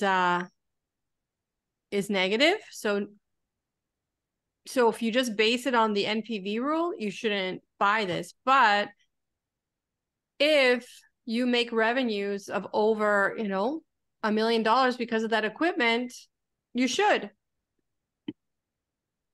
I haven't included any of that here. So basically you're finding out what is the real cost. So the fact that you can reduce your tax burden makes you think that, okay, well, it's not really worth 1.285 million. It's really worth 905,000. So that's what I'm trying to get you to see here. That the fact that you're allowed to do this means that, okay, so it's not really 1.285 million, it's 905,000. And so if I can make $1 million, it's worth it. If I can sell it at the end for something and then make $1 million over this 5 or 6 year period, it's worth it. Even though also the other thing to think about, so these are just the things to consider. In your books, on the books, it's worth nothing by the end of the 6th year, but you can probably still sell it. It's probably still useful and you can sell it for something. You'd have to pay taxes on the sale, but that's another thing to consider. And I didn't put any of that here because I didn't want to make it complicated. I just wanted you to make the table, to go through the routine and realize that the real value of that of making that purchase is a $905,000. That's the real cost of it. Okay, so in terms of getting the numbers, that's one piece, but it's also understanding what you got, okay? Interpreting.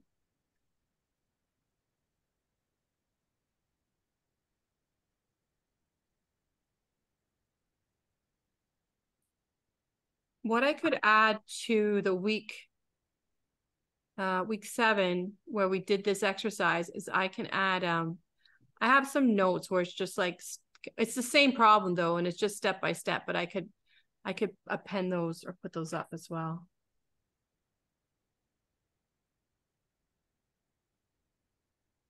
Okay, it's almost 8 o'clock. So I think which other, well, I mean, we can probably do 2 or 3.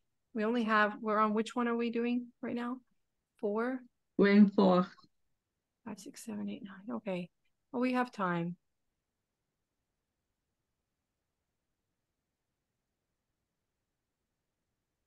Any questions?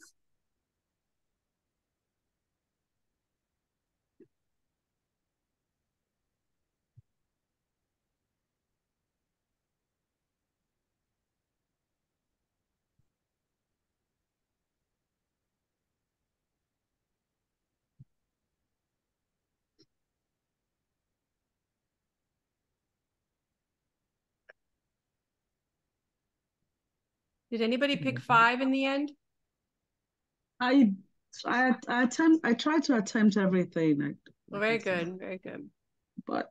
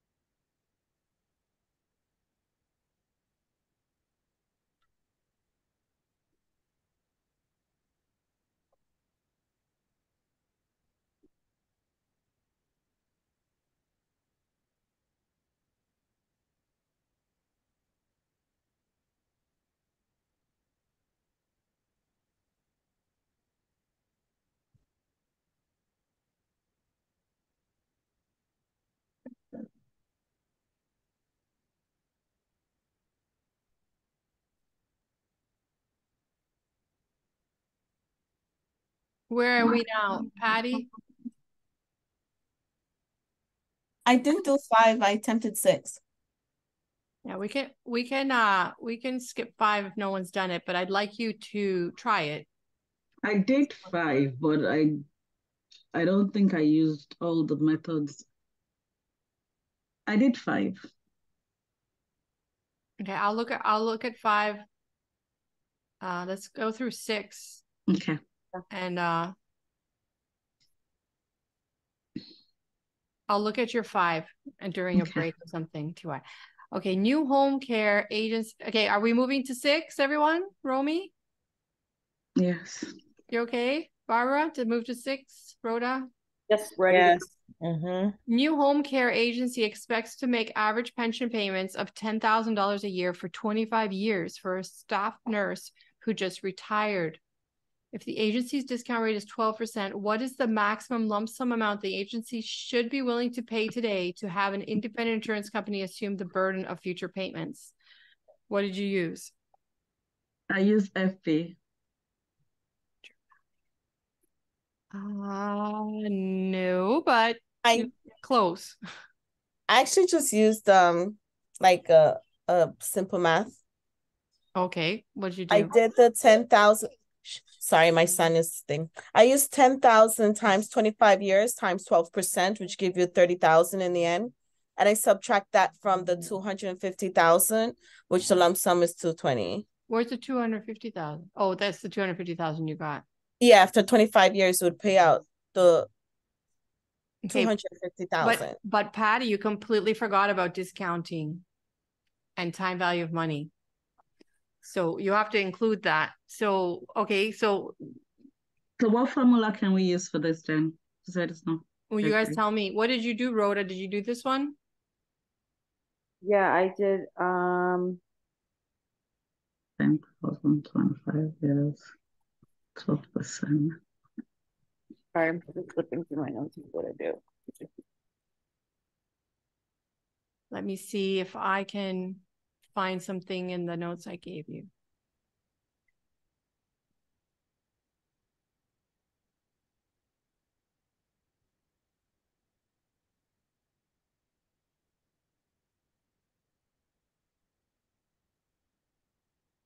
So this goes back to what we learned at the beginning.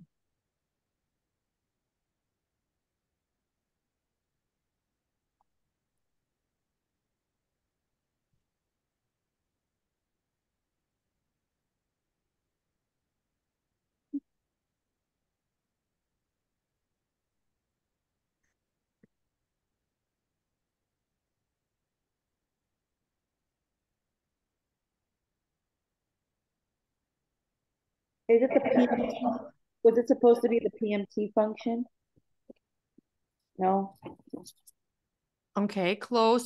So UNTY, yeah, you guys are like remembering we did this before, something like it. Oh. So yes, that's around, that's not the correct one, but it's one of those functions. Patty forgot to use the time value of money concept, but still a valiant attempt.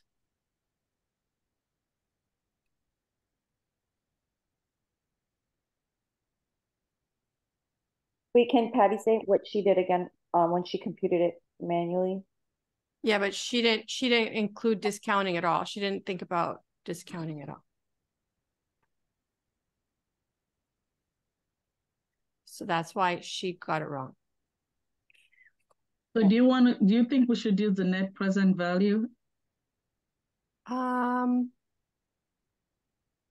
Just that I didn't think that the whatever I got was lump enough. That's why I decided to use the FV. For the lump sum enough. Okay, so I'm just going to show, just to remind you what we learned back then. So this is from week 2. Let me share.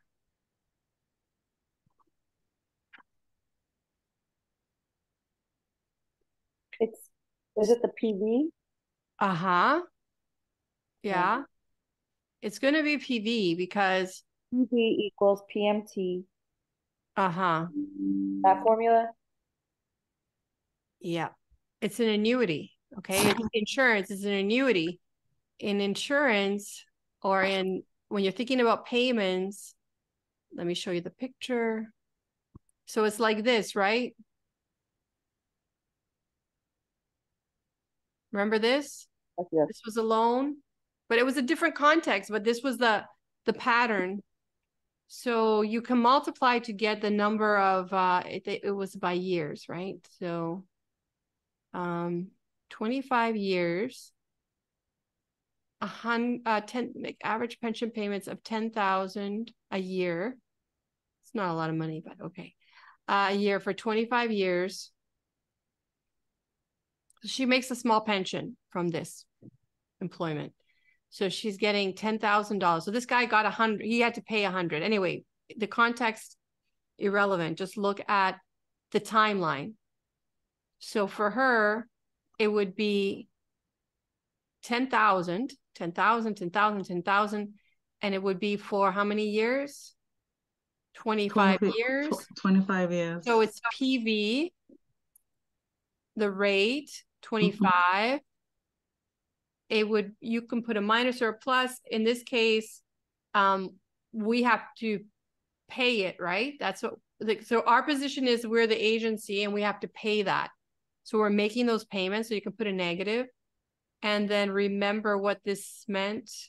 No FV. We're not interested in FV. We put a 0. We don't want the future value. We want the current value of it, present value. And then end of year payments, 0. And that's how you find that answer. So we did this before. So that'll give you the present value lump sum amount of what it's worth today so that we can pass that money to an insurance company and not have to deal with her. the payments to her. And then, but just to confirm, you see where it's 10%, I mean, it would be for us, it would be 12. So it would be Exactly. 0.12 Yeah. the 25, because 25 years, with the minus 10,000, and then zeros because we're not interested in. We want the end of the year payments. Oh, let me make sure. Payments a year. Okay, so if it doesn't say anything, you assume they're end of year payments. Willing to pay today to have an independent. If it says that she needs to be paid at the beginning of the year, then you have to put a 1 there, because that's the beginning of period, but it doesn't say anything. So you do end of period. So then it'll be 00 or 01? Yeah, it's 00. Well, end of period was 0, right? Like, what does it say in Excel? It tells you something there. It says The period is 0. Yeah, so go with that. 78,431. Yeah, It's a 9. You guys confirm? Okay, so that's yes, I have that as well. Okay, so what did you get, Patty, when you just calculated? What did you? Oh, I got way more. 230, I think it was. Okay, yeah, no. So you see, this is a better answer. Because the value, it's not just even, it's not 250, because the value of $10,000 in 20 years is not 10,000 today. It goes down, right? Because of the time value of money. Money in the future is not worth the same that it is today. I'm trying to plug it in Excel and I'm getting like too many with the function. Do you think I'm inputting it incorrectly? Do you want to show us? Sure. I just don't know how to do that. Ugh. Share. Okay. Where is it? Share screen. Right? Desktop one. Can you see my screen now? Not yet.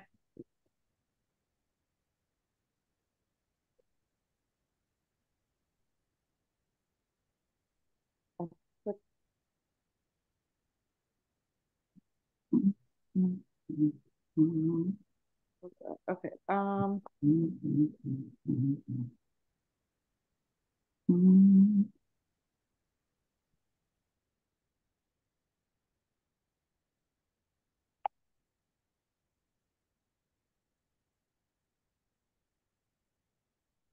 Can you see now?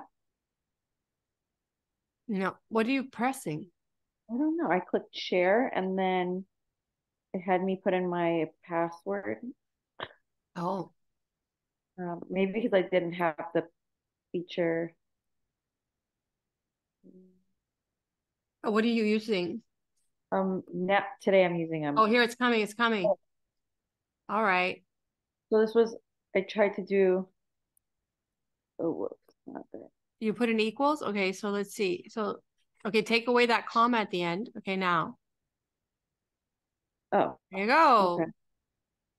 So yeah, 250,000 is not the answer, right? Because you need to discount and that's what it's worth. Okay.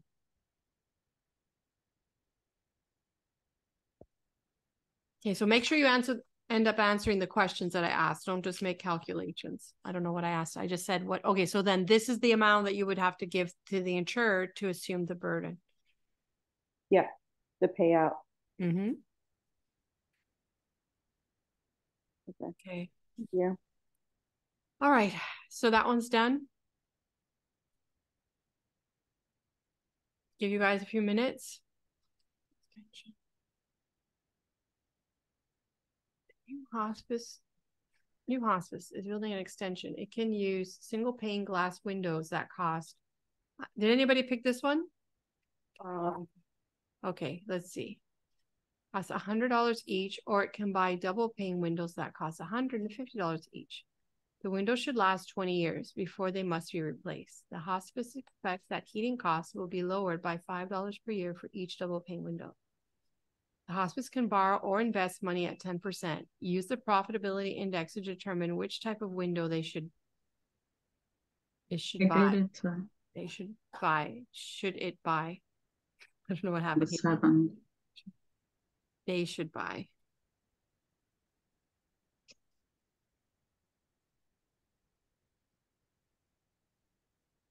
Hello? Yeah. So I used the profitability index thing that I did. It. Oh, you sent it to me, right? You sent I sent it to you. Okay, let me look at what you did.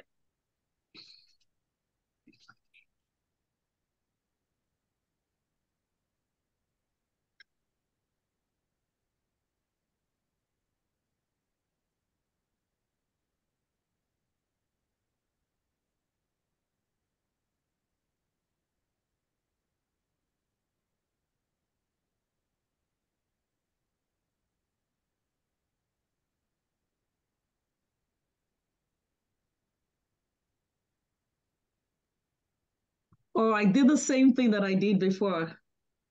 Is that? Yeah. Adding the initial whatever. Remember that the NPV is not the real NPV. It's just the present value of future cash flows in Excel. Okay. So I'll just remove the added initial amount. Yeah. Okay. Thank you. So for this one, we had to calculate the profitability index for single panel windows and also for the double panel. Mm-hmm. And whichever yielded higher. So the whole point is you got to put together the cost and the benefit, right? So the cost is $100 for the single pane is $100 and the double pane is $150, but the double pane will reduce your costs by $5 a year. So you're going to pay $100 each. I didn't say how many windows there are, but that's okay. I didn't think it was significant, the $5 a year. Well, you gotta put it together though and show that. Rhoda? Right. I just did it. Well, I just did 5 times 20. Again, you can't do that. You have to use the time value of money. You have to use the annuity. Keep in mind the problem we just did, $250,000, which was 25 times 10,000, wasn't even close to what it was really worth today, right? 78,000. So the same thing with the $5. Okay. But so you need to use an annuity for that, for those $5. I know I didn't do the annuity, but I still got that the double panel window index was higher. I know I answered the question correctly, but the way that I computed it didn't. Yeah, you can't just get the right answer. You have to do the calculation. Okay, so you gotta so make a timeline for yourself, just so you can stare at it and then put it together. Romy, what do you have there? What did you do?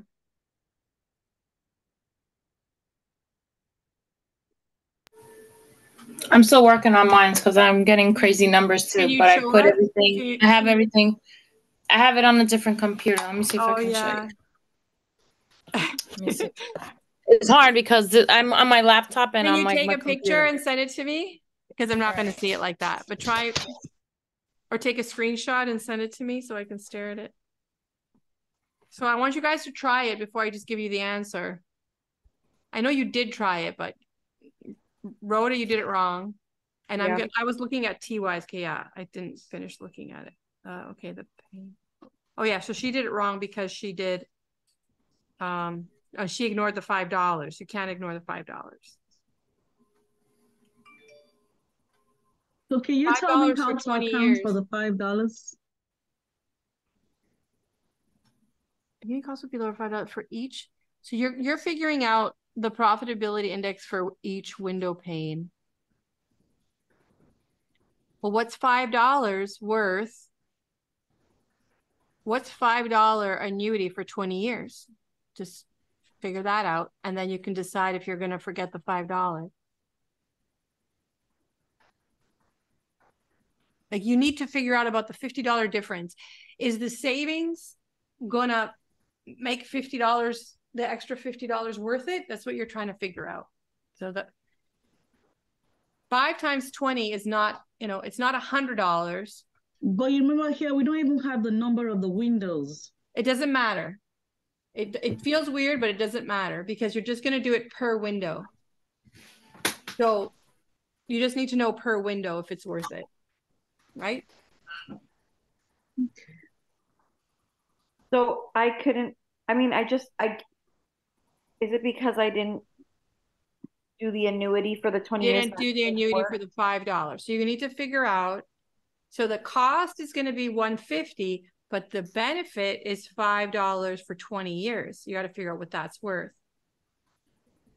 Okay. So that's going to offset your cost. The single pane is just $100, just $100 now. 150 is going to be offset by the $5 annuity for 20 years. You got to find out if that's $50 or more. You just got to figure out what it is because it's not clear. We can't calculate the 20 times 5. You cannot do that just for the same reason that we couldn't times 10,000 by 25 because you're completely ignoring time value of money. That $5. If you did 5 times 20, the answer is clear. It's $100. Yeah. So it's totally worth the double paying. You got to make sure though that you're not ignoring time value of money because $5 in 20 years is not worth $5. So you need to get the annuity of the $5. Is that the PV? Uh-huh. Okay. Just what we just did. Yeah. I'm just gonna run the numbers myself now, but and remember you want to do this you want to get the profitability index. So yeah, you can get the NPV, or remember you just want to get anyway, I would just get the NPV, but in the end, to get the profitability index, you just use the present value of future cash flows. So plus the initial cost. Anyway, the present value of future cash flows. So all you really have to put in this equation is yeah,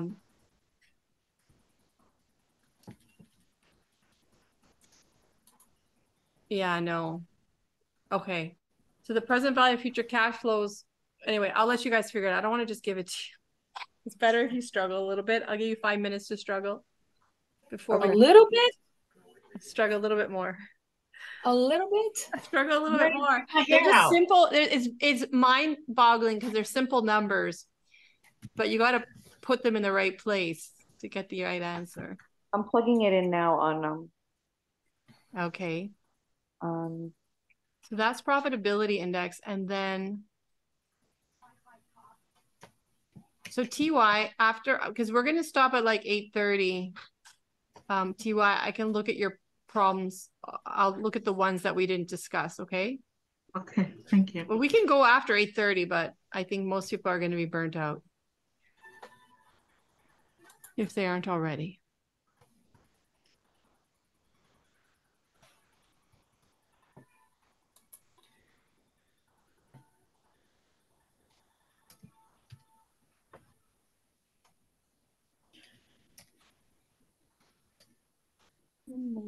So for 8, you have to do the mutually exclusive analysis.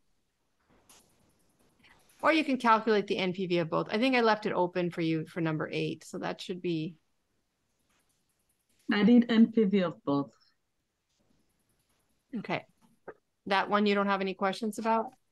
Professor. Yes. For number 7, because it's the first project with the single pane, it only gives you a cash flow at the 3rd year. But then the second for the first okay, so let's underline this. So that's a single plane gas will no cost, okay, 100. So that one's just $100. That's it. That's the cost. And then this one is 150, but it's not 150 because you need to offset that with the present value of $5 for 20 years. So those go together. Let me change the color. No, but I'm saying the cash flow for each present one. value of $5 and for 20 years. Let me add that. You're just comparing, Romy, the $100, the yellow. I don't see your screen. Oh, sorry. I already sent you what I had. You sent it trying now? to put it in Excel. I emailed you what I had. Oh, right. Okay, yeah. Let's see. So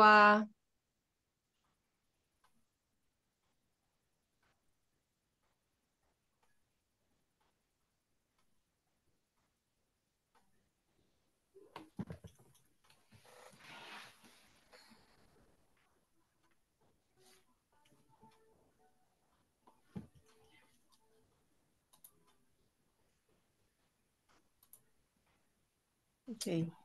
I see why this could be confusing suddenly. Okay, I'm gonna look at, you emailed it to me? Yes. I took a picture of what I'm putting in, but I'm trying to make sure I have everything because for the first project, there's no cash flow for year 4 and 5. Whereas to project B, double pane, there is a cash flow. I see. I should have put a cash flow, or does it make sense? Because you can't get a profitability index unless you have a cash flow. So Romy, you're correct. You're correct. But anyway, that's why I can't figure it out because do I just leave it at 3 years or just do we leave it at 3 or do we have to add more? Why are you saying about 3? Because this goes for 20. 20 years. Yeah, but there's no cash flow under project A for 4 and 5. Or is it just going to be $5 for the remainder after year 3? Because you discounted them? I'm sorry, what? Because you discounted them?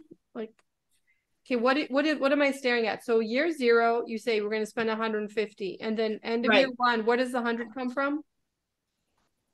That's for the investment in the single pane. And then year 2, it's 50. No, I don't know where you're getting the numbers or imagining, like, so okay, TY. Okay, for this question that you're doing, so if I'm accounting for the $5 in 20 years or whatever, it gives me a negative value. So I'm definitely not going to choose this, even if I was adding to whatever I did before. All right. Okay. Okay, Romy, I'm not sure. Let me finish with Romy. Romy, I'm not sure what you're thinking this is saying, but yellow is just saying you're going to spend $100. And the blue is saying you're going to spend 150 per pane, but you're going to make, or you're going to save $5 per year for each pane. So if we're going to do this on a pane basis for each pane of glass. So my point about the blue is that even though it's costs more than the yellow, you get a benefit. So you need to put that together. Okay. So you got to check if it's more than one. Basically, I say to you, use the profitability index to see if this is worth it. So you're just going to check the blue one to see if that's worth it. So the other one doesn't have any benefit to offset. Like, it doesn't have a benefit part. It's just $100. So you're just going to make sure that the blue has a benefit before you pick the blue. Okay. So I computed on Excel the PV for the annuity for the $5. For the $5, what'd you get? I don't know if it's correct, but I got $42.57. Okay. Negative. And it's a negative, yeah. Yes. Well, and that's what I got too.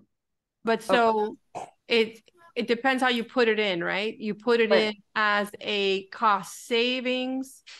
You put it as a positive that you're going to receive. And so today it's a negative.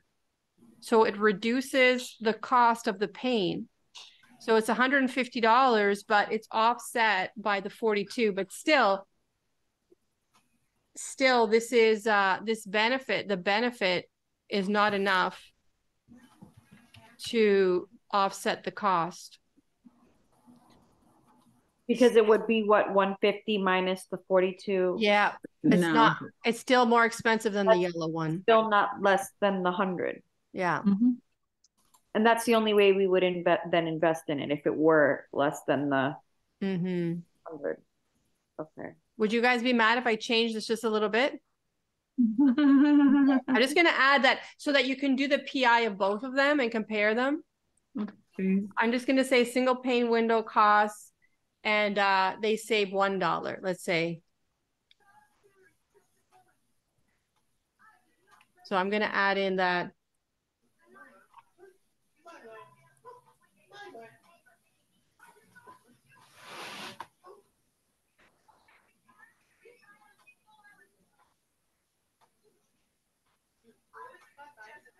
So I'm just going to let that one be $1. So that way you can do the profitability index of both of them. Oh.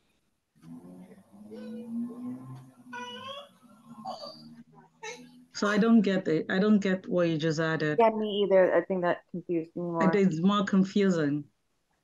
Because remember, it wasn't the window costing anything. It was that the heating was costing lower. It just no. Yeah, so the blue gives you a benefit of $5 per year.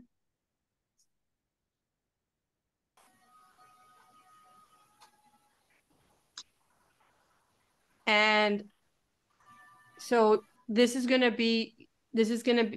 way you can, so I asked you to calculate the profitability index. The profitability index is the present value of future cash flows divided by the initial cost. Yeah, which we did right there. So I just wanted you to be able to calculate it for both, but now you guys are more confused. Yeah. Because we had profitability index for the other one before. It was 1.0083 for the $100 one. And this other one what was your benefit? How do you have a profitability index without a benefit? You didn't have any benefit in the question. You shouldn't have gotten a profitability index. What do you mean?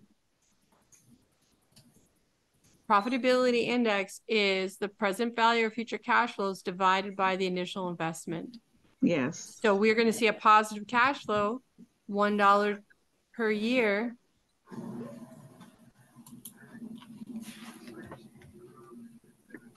Oh my God. What?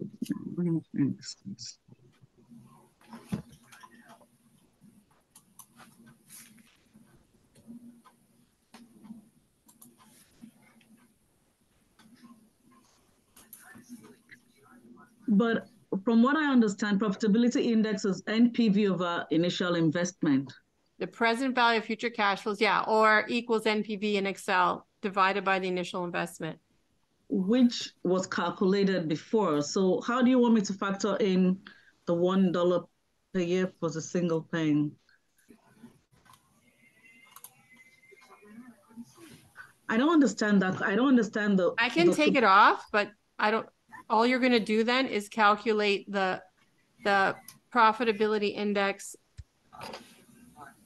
of the one in blue, and it's still, what is it going to be? What's your profitability index going to be? You mean just like redoing the same equation, but subbing out the $5, adding in $1? Substituting $1. No, forget it. Just do what you were doing, but do it correctly. So the blue, I want you to get the profitability index. So how I did that was NPV over 100. For the blue? Yes. The blue, no. For the blue, so for the blue, I did NPV over 150. Then I did another PV for the $5 savings. Okay, so let me get my iPad.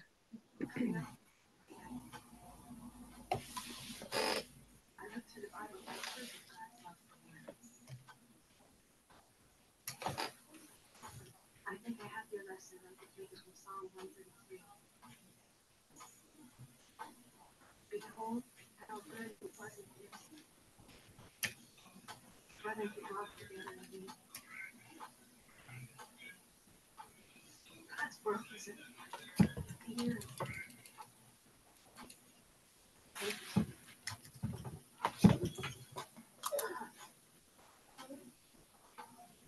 Understanding.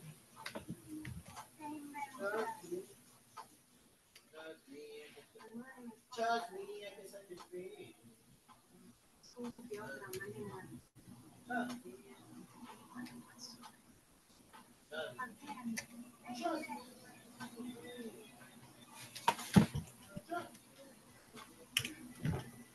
$42.57. Yeah, that's the other one. We all got that. I don't know. That's the $5 savings. yeah, it's $42.57. You got it right. Is it $42.57? Yeah, we got that one, the negative value. But now I'm just confused with what she wants me to do with the dollar. No, I took it off, Rhoda. Oh. I don't want to confuse Okay. you. I erased it. I took it off. It's not there anymore. Okay. It's like, it's gone.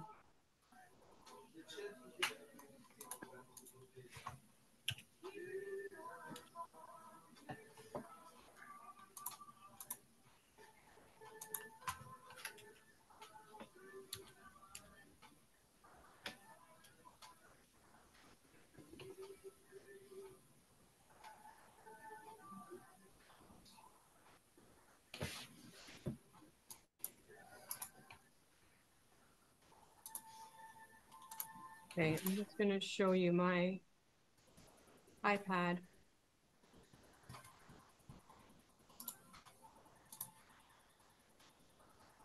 So for the profitability index, the formula is to take the present value of future cash flows divided by the investment.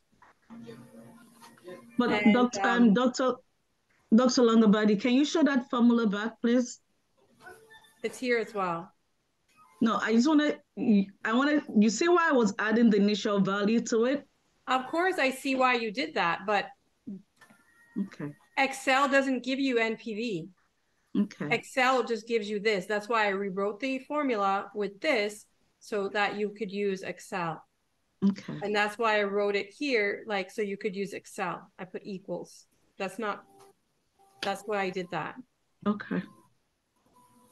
Because unfortunately, Excel does things differently. But that's not what NPV means. NPV does not just mean present value of future cash flows, but that's what Excel uses. Okay. So the present value of future cash flows in this case is what? What do you get from the window pane? Which of them? Okay, well, the first one, what do you get from it? I got 100.83, which I divided by 100 and gave me 1.0083. Why do you get 100.83? Where is that number coming from? What did you?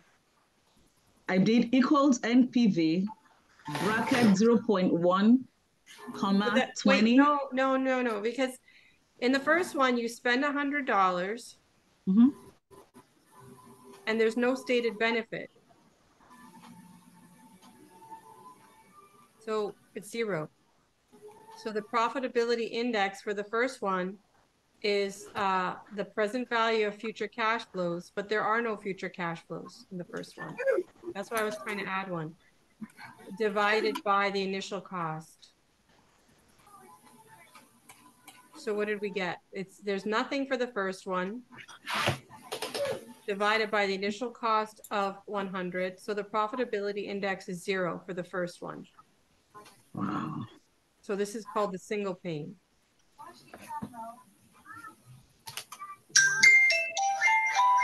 We didn't estimate any benefit. We weren't told about a benefit. The double pane, the cost was $150, and the benefit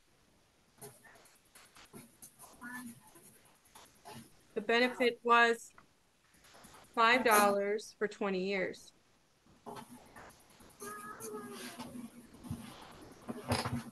Per pane, right? But we're doing the whole thing by per pane. So the present value of future cash flows is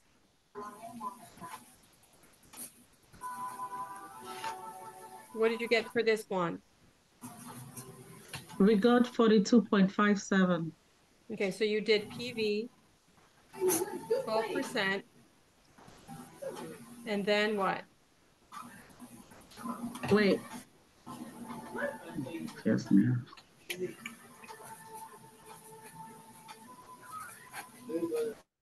We did one. No, but it's not. I'm getting confused. So we didn't have 0.12. We used 0.1. No, it should be, yes, it should be 0.10. Oh, it was 10% for this one? Yeah, it's 10%. Yes. Oh, It's 0.10. Go crazy now. And then I put the number of periods, which would be 20. 20, then 150. No, the payment is 5 because that's how much we're getting. It's 20, $5. then 5. And then the FV would be 0. And then payment at the end would be also 0. And that's how we got 42.57. Okay, and then you divide it by? We didn't divide by anything. I just left it at 42.57. What are we supposed to divide it by? You're asked to calculate the profitability index. Here's the formula. So we divide by 150. Yeah. Oh, wait a minute. 42.57 divided by 150. 0.283. And this one, okay, so the numerator was $42 and 57 cents. 7. And then you divide by 150. It's obviously less than 1. So how do we conclude? So we don't go with that one because it's less than 1. Exactly. If the PI is less than 1, yeah. it's not a profitable. Okay. Yeah, but both of them are less than 1 in this case. Exactly. So we don't go with any of them then. No, not using the profitability index. But if you were just to say which one is more profitable, but still, if you use a profitability index, they don't give you anything. Why are you going to change the window? So you'd have to get more information, right? Right. I don't think the question is the question. It doesn't say that. It just says get the profitability index and decide which one to get. Yeah. And both of them are no good.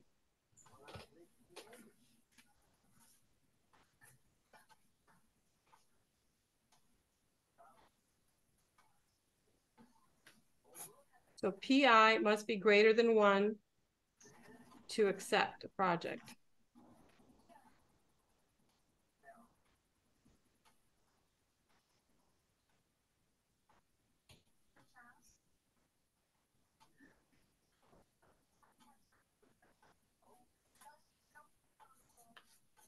Okay, so it's past 8:30. If you guys want to stay on, or I'll just keep recording. If people have to go, it's fine. We'll just keep recording.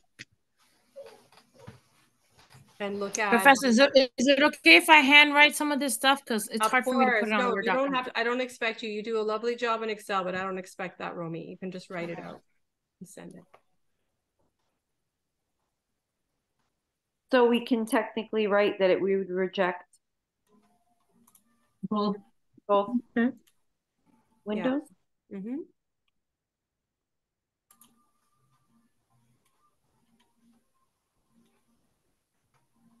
According to the profitability index. Okay. Like you could say that it looks like the double pane is better. Well, actually, it's not even better than the single pane, is it?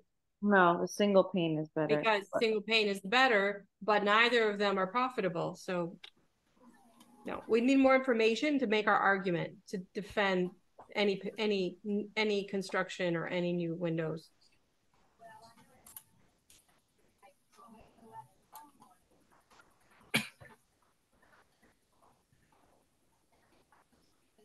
So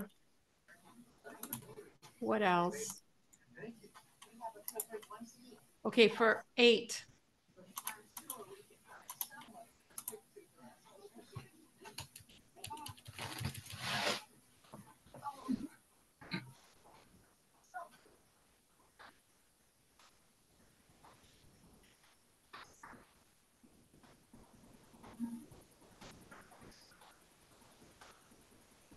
I'm just going to give you some guidance here. So the 8 is just the NPV, right?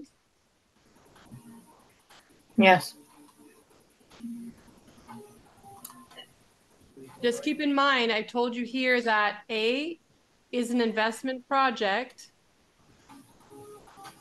and B is a finance project. So you analyze them.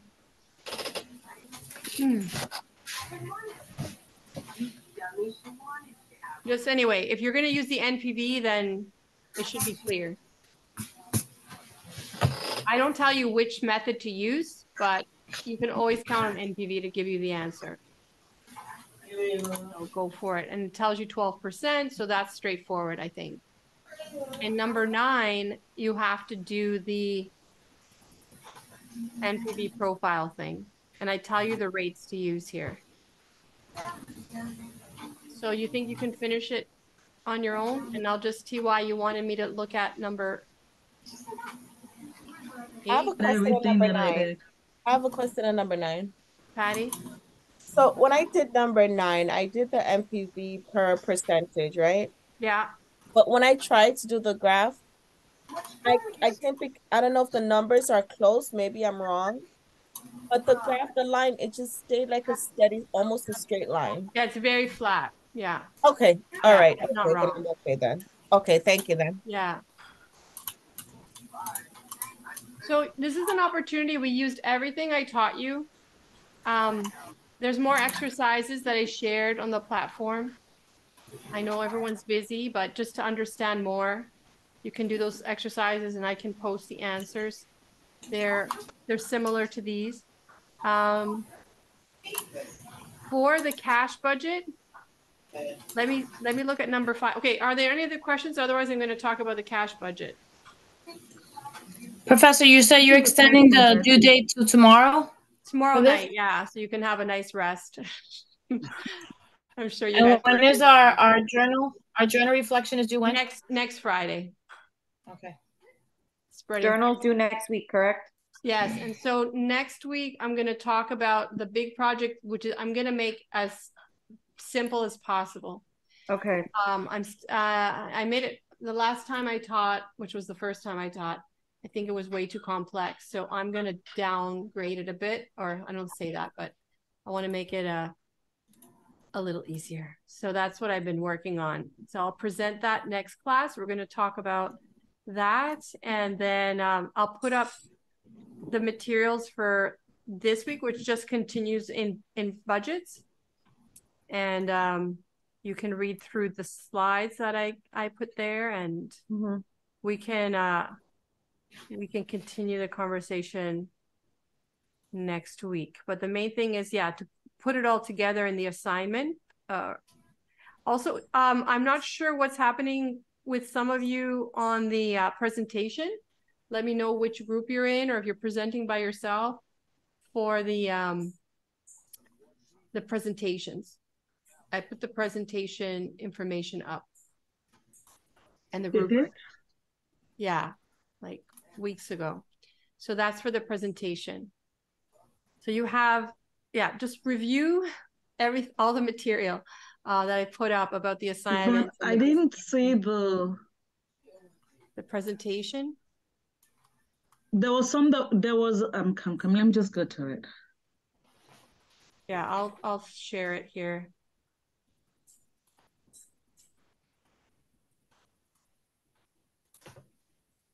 I didn't see the presentation information on online. I had to look up. So I put everything so you could see it when you hit course materials, and I've laid it all out. And it says, case study, presentation plus rubric, due December 6th. Oh, I saw this. But what I was concerned about, the document, I had to look it up. Oh, it's not And I there? want to be sure that what I got is what you're using. Well, I put it in the week 6, it's there. Document, okay. In a week 6 instructions, case study rubric, No, and I the saw the What's Tech rubric. article. Oh, okay, yes, I see I it. put everything Awesome. in. Yes, I see it. That's the right article. Yes, that's what I saw. And I asked you to choose between 3 options. fee for service, capitation, and salary payment model. And you're going to talk about the problems with the model, in-depth and critical assessment of the trends in use of the model. And you can reference your textbook, and there's some readings, and in the article, there's lots of references. Good night, Barbara. Good night.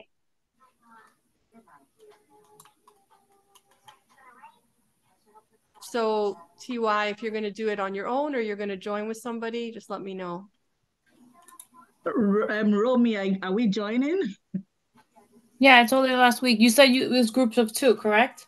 Could be, what did I write here? I said groups. What did I say about groups? We ended up doing group of 3. I'm doing it with Barbara and Rhoda. Right. Okay, so we do groups of 3 then. Then you'll be with Lydia. Okay. We're 6, right? We're 6. Okay. So you guys have to pick one. Okay, so are we going to talk about cash budget? Or you're going to just hand in 5 different ones, TY? And I'll talk about cash budget next week. Because I'd like to do all the problems so everybody knows the answers, but just pick 5 because we did more than 5 today. Okay. All right. And then we'll talk about cash budgets or anything else that's outstanding next class. So once you guys hand everything in. Yeah, but I seem not to be getting something correct in what you just said. Just give me a second. I want to go to the rubric. Yes. This said, your women will choose between fee for service, capitation payment, or salary payment. Is that it? Yeah. Okay. Yeah. So the group with Patty, they chose fee for service. Okay. So we have to choose between the other 2. Yeah. Okay.